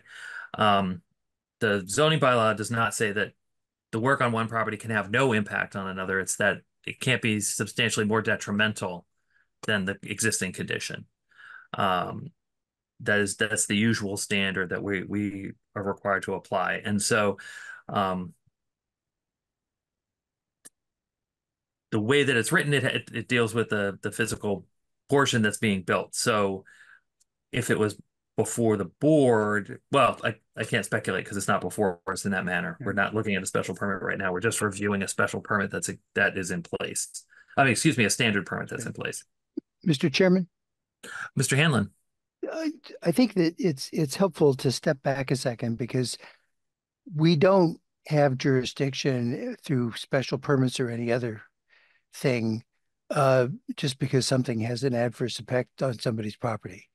It doesn't work that way. If there's this, every time that we have a special permit, it's because there's some specific provision of the zoning bylaw that prevents somebody from doing something unless we give them a special permit. And the very first thing you do when you fill out that form is point out which provision of the zoning bylaw it is. It's frequently just a note in the dimensional table. Sometimes it's something specific, like the long provision that authorizes ADUs, or the provision that authorizes large, requires a special permit for large additions. But you never start with saying there'll be a bad consequence and then say, infer from that there must be a special permit. The town meeting has to do that, and they have done that in a number of cases. And there are certainly plenty of bad things that can happen without ever invoking a provision of the bylaw that allows for a special permit. Once you have a special permit, once this zoning bylaw authorizes and requires a special permit, Then you apply the conditions we talked about in the last case, and we would consider, among other things, whether something is harmonious or consistent with the neighborhood. But you never do that unless you start with a provision of the bylaw that authorizes the granting of a special permit. And then when you do that, you look at the provisions of the bylaw that relate specifically to that kind of permit. And one of the difficulties we have right now, if in fact this required a special permit, this would be a wholly different case.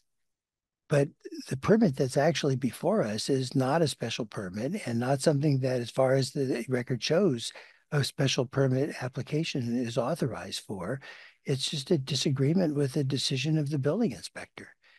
And there you have to just show, not even, we don't even have jurisdiction over a decision of the building inspector that may violate the building code. It has to specifically violate a provision of the zoning bylaw.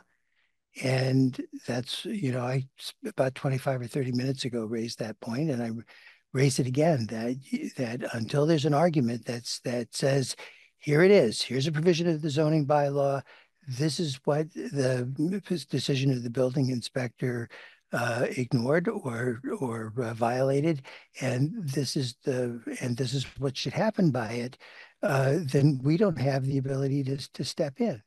And when you say it's a civil matter, since unlike all the architects who understand all this other business and the engineers, I'm the lawyer and understand a little bit about what civil litigation is, because I did civil litigation for the 30 years. Those are the lawsuits that you already have nobody ever has a good experience with a lawsuit, but you already have some. That's where potential settlements come in. That's where you deal with the law that affects the rights of property owners. If the property owner next to you trespasses on your property, there are a lot of rules about that, and your lawyers have probably told you quite a bit about what those rules are. And that's a whole process that is designed to deal with disputes between neighbors that are like this. We're just enforcing a zoning bylaw, and the zoning bylaw doesn't cover the whole world. And it's often very technical, and there's a lot of things that you wish you would be able to do that you can't do. But that if you're a judge, since I spent all this time as a lawyer and not a judge, I can say with some assurance that judges are practically superhuman in their compassion and intelligence and always get it right, except when they don't. Yeah, thank you, Mr. Hanlon.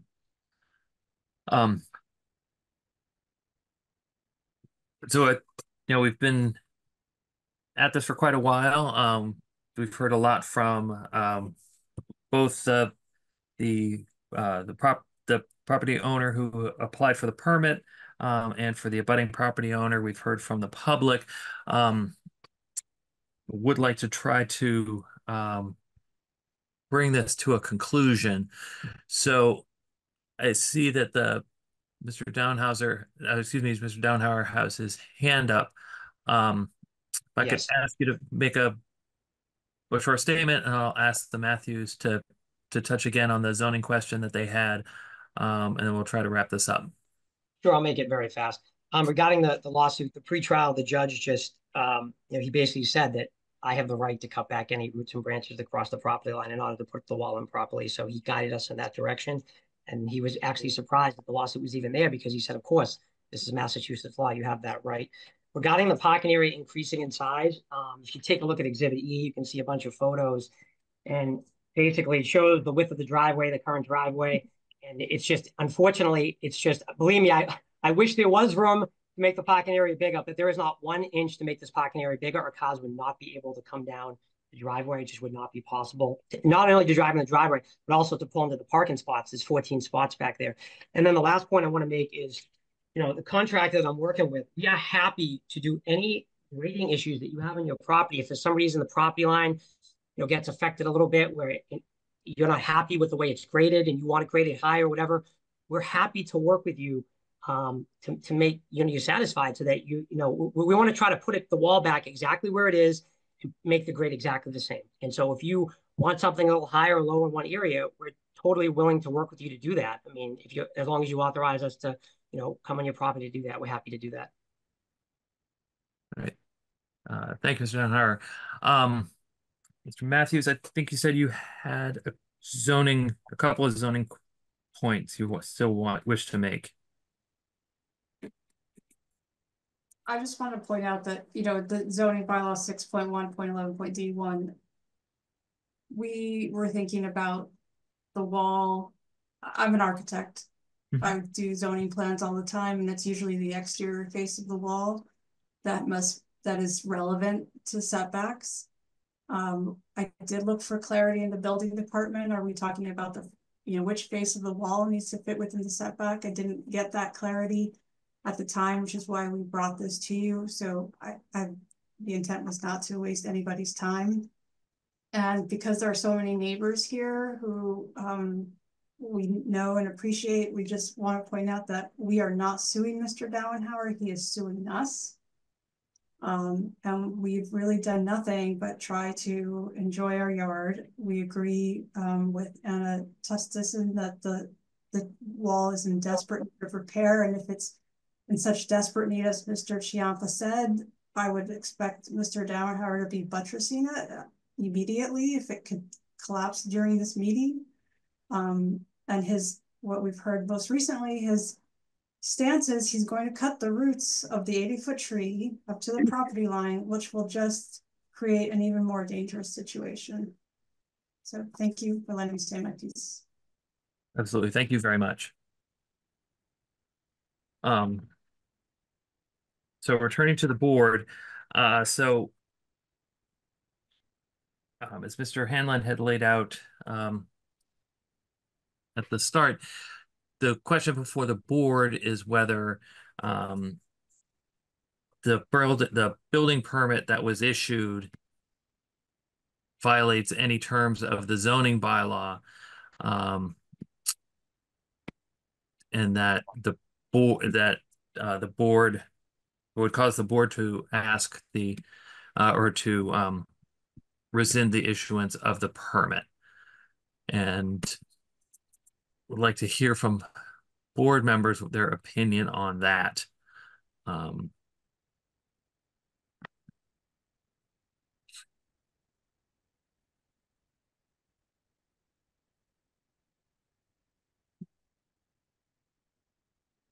mean, going from my sense of it, I don't want to color everyone else's opinion. From what we've heard tonight, both from both the applicant, and from Mr. Chiampa, is that the permit was issued for a new retaining wall that is it's a thicker retaining wall. It's hopefully a much more stable retaining wall to be installed in a fashion that which does neither decrease the area of the driveway and parking area for the apartment building, nor does it increase it. And it does not, the face of the wall that is exposed is not being moved in the direction of the property line.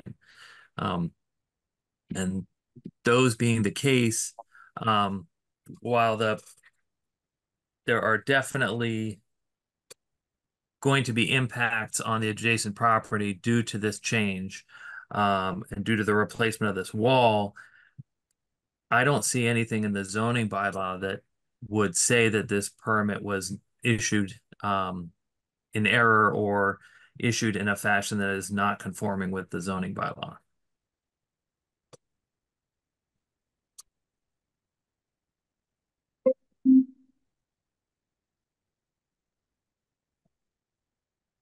Mr. DuPont, did you have? Oh. I've been really struggling through this whole thing because I do understand, I think both sides, at least part of it. I mean, and having looked at the wall, I mean, it certainly looks like it's a fairly urgent matter to me. And I think it needs to be dealt with fairly quickly. I don't know. I mean, the part of it that I think I have focused on is the idea as to whether or not the proposal in terms of what is going to be constructed is structurally and in engineering terms appropriate, And I think that it most likely is based upon the fact that Mr. Champa has issued a permit. And so it strikes me that that's sort of the most important part of this, at least in my analysis, in deciding whether or not the the permit was issued in error. If somebody said to me, well, here's another way that you can do this that is equally as sound and will be just as supportive and won't extend as far as it is proposed to do, and and all of that, I mean, I'm not even sure we'd be able to decide that the permit was in error under those circumstances. I haven't seen anything along those lines, as sympathetic as I am to the idea of the tree. And so I can't find myself that there was any defect in the issuance of the permit.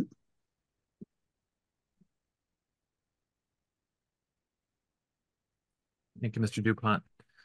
Mr. Chair, if I could go Yes, next. Mr. Bircadelli? Yeah. To build off what Mr. DuPont said, I think from my view of it, maybe in agreement with everyone who's spoken, I think the permit was issued in accordance with our bylaws and for an unsafe condition that needs to be remedied. I certainly wish, I'm very sympathetic to the neighbors, and I certainly think that there would be maybe less disruptive ways to fix this wall, but that wasn't the task in front of Mr. Champa. So I don't think that we are the ones to make that decision. So as Mr. Hanlon noted previously, there's a whole infrastructure around those decisions that would not be zoning related, but more legal in nature. Mr. Chairman. Mr. Hanlon. I agree with both Mr. DuPont and Mr. Rigardelli. I'd just like to stress in the example where someone had a brilliant new way of dealing with this to make it all work better, to accommodate the interest better, to save the tree, to handle the parking lot in a way that you had a win-win situation. I still wouldn't overrule Mr. Champa because I'm not in a position to make that decision. I don't have the legal authority to make it, and I don't have the expertise to make it. What I would do is what every good lawyer does, and I would kick the can down the road and seek a continuance and ask Mr. Champa to think about it. And if Mr. Champa came back and said, that's a damn good idea, that's what we should do, that would be the way the matter gets done. But it's not necessarily true that every wrong has a remedy. And if it may very well be that there's nothing better that can be done, it may be that there is something better and Mr. Champa didn't see it, or it wasn't presented adequately, or whatever. But Mr. Champa, it's up to Mr. Champa to make that decision. It's still up to Mr. Champa to make that decision if he thought that there was something better to do. We don't have the legal authority to do that, and half of us don't have the practical expertise to do it either. So we just have to rely on the expert in our government who's entrusted to do this. And I have a great deal of confidence in him, and I'm not in a position to overrule him. Thank you, Mr. Hanlon. So at this stage, it does not look like the board would be in favor of overturning the decision of the inspector. So I think at this time, it would be time for the board to go ahead and close the public hearing on this docket and prepare a decision. The chair would ask Mr. Hanlon if he would be willing to prepare a decision recommending a denial of the request to yeah. Mr. Chairman, I'm always willing to do these things. I actually have two other decisions that are pending. Yep. And if somebody were more willing than I'd be perfectly willing to defer to them. Okay. Well, I will be perfectly happy to twist some arms on your behalf after the meeting. We could ask Mr. Champa to do it.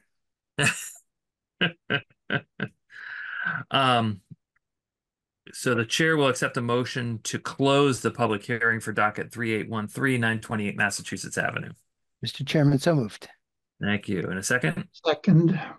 Thank you, Mr. DuPont. So roll call vote of the board. This is a vote to close the public hearing for docket 3813, 928 Massachusetts Avenue. Please respond yes or no. Mr. DuPont. Yes. Mr. Hanlon. Yes. Mr. Hawley. Yes. Mr. Riccadelli. Yes. And the chair, Mr. LeBlanc, excuse me. Yes. And the chair votes yes. This one is also closed.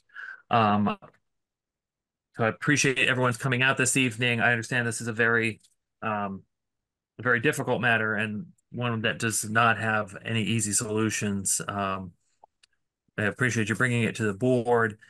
And we will have a written decision that we'll be voting on at our October 8th hearing. We thank the board and Mr. Champa for their time. Absolutely. Thank you.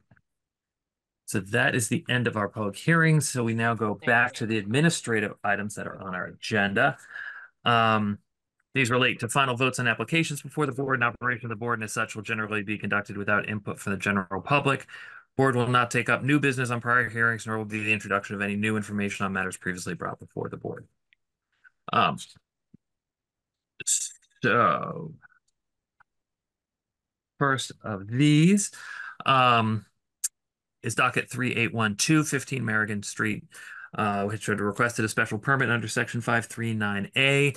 Mr. Hanlon prepared a decision that was circulated to the board for questions and comment. Final version posted this afternoon. Are there any additional questions or comments in regards to the decision for Merrigan Street? Seeing none, the chair moves that the Zoning Board of Appeals for the Town of Arlington approve and adopt the written decision for docket 3812, 15 Merrigan Street, which grants a special permit under section 539A in the zoning bylaw. Second. Thank you, Mr. Hanlon. So vote of the board. And in the so there were four full members of the board who were present at the prior hearing. Mr. LeBlanc also sat in on that hearing, so I will ask Mr. LeBlanc for his vote. So voting yes or no. Mr. DuPont. Yes. Mr. Hanlon. Yes. Mr. Riccadelli. Yes. Mr. LeBlanc. Yes. The chair votes yes. That is approved. Next up is the decision for docket 3815, 32 Princeton Road, which grants a special permit under 539D in the zoning bylaw. This was heard at our September 10th hearing. Had a decision prepared by Mr. Hanlon, circulated to the board for questions and comments. Final version posted again to the board this afternoon. Are there any additional questions or comments in regards to the written decision for 32 Princeton Road? Seeing none, the chair moves that the Zoning Board of Appeals for the Town of Arlington approve and adopt the written decision in docket 3815, 32 Princeton Road, which grants a special permit under section 539D in the zoning bylaw. Second. Thank you, Mr. Hanlon. So roll call vote of the board. As in the prior, Mr. LeBlanc having sat in on the prior hearing, he will be our fifth vote this evening. Voting yes or no, Mr. DuPont. Yes. Mr. Hanlon. Yes. Riccadelli. Yes. Mr. LeBlanc. Yes. And the chair votes yes. So that is approved. That brings us to the written decision for docket 3818, 37 Fountain Road, which granted a special permit under section 510-2B1. This was heard at our September 10th hearing. We had a decision prepared by Mr. Hanlon, circulated to the board for questions and comments. Final version posted this afternoon. Are there any additional questions or comments in regards to the written decision for docket 3818, 37 Fountain Road? Seeing none, the chair moves that the Zoning Board of Appeals for the Town of Arlington approve and adopt the written decision for docket 3818, 37 Fountain Road, which grants a special permit under section 510-2B1 in the zoning bylaw. Second. Thank you, Mr. Hanlon. So roll call vote of the board.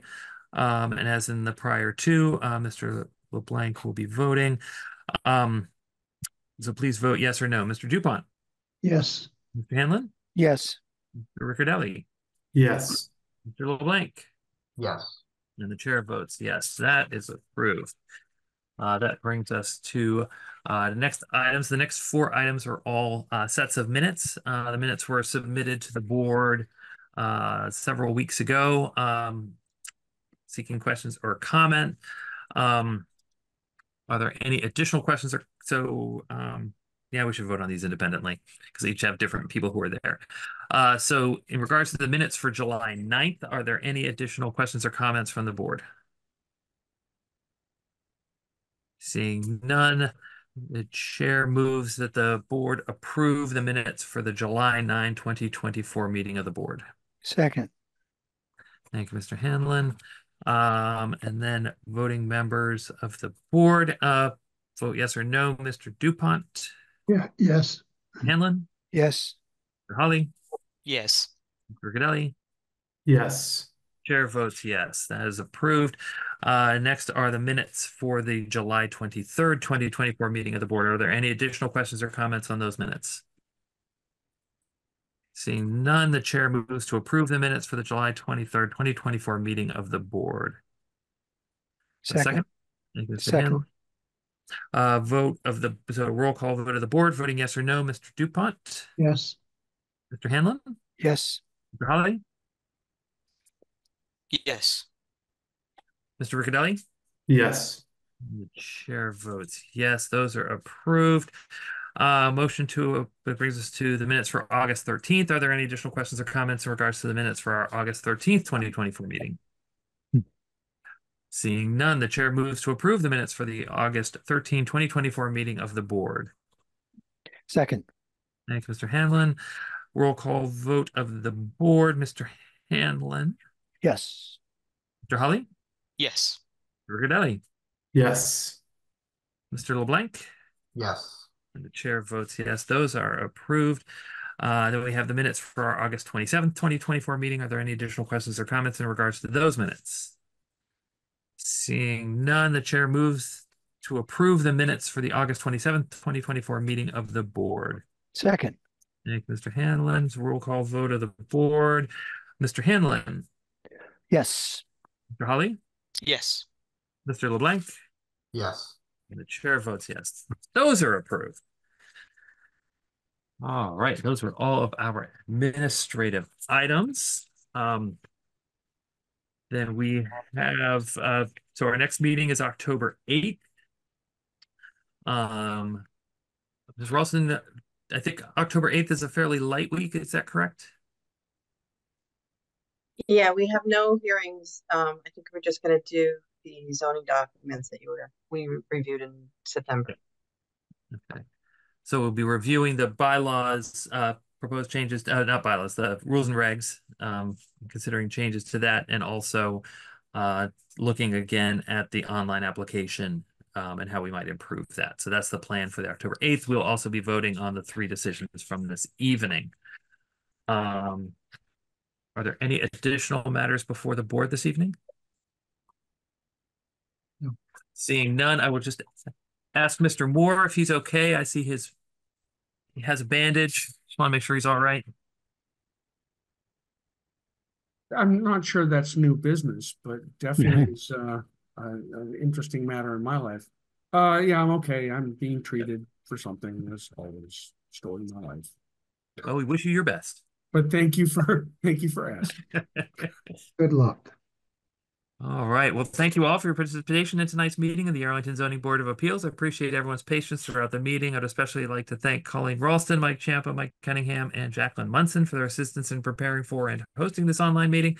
Please note the purpose of the board's recording the meeting is to ensure the creation of an accurate record of its proceedings. It's our understanding the recording made by ACMi will be available on demand at ACMi.TV within the coming days. If anyone has comments or recommendations, please send them via email to zba@town.arlington.ma.us. That email address is also listed on the Zoning Board of Appeals website. And to conclude tonight's meeting, I would ask for a motion to adjourn. So moved, Mr. Chairman. Second. Thank you, Mr. DuPont. A vote of the board to adjourn. Mr. DuPont. Yes. Mr. Hanlon. Yes. Mr. Holly. Yes. Mr. Riccadelli. Yes. Mr. LeBlanc. Yes. Chair votes yes. The board is adjourned. Thank you all so very, very much for your time this evening, and we'll see you in on the 8th. Night, everyone. Good night, everybody. ACMi productions are only made possible with your support. Visit patreon.com/ACMi to learn how you can help.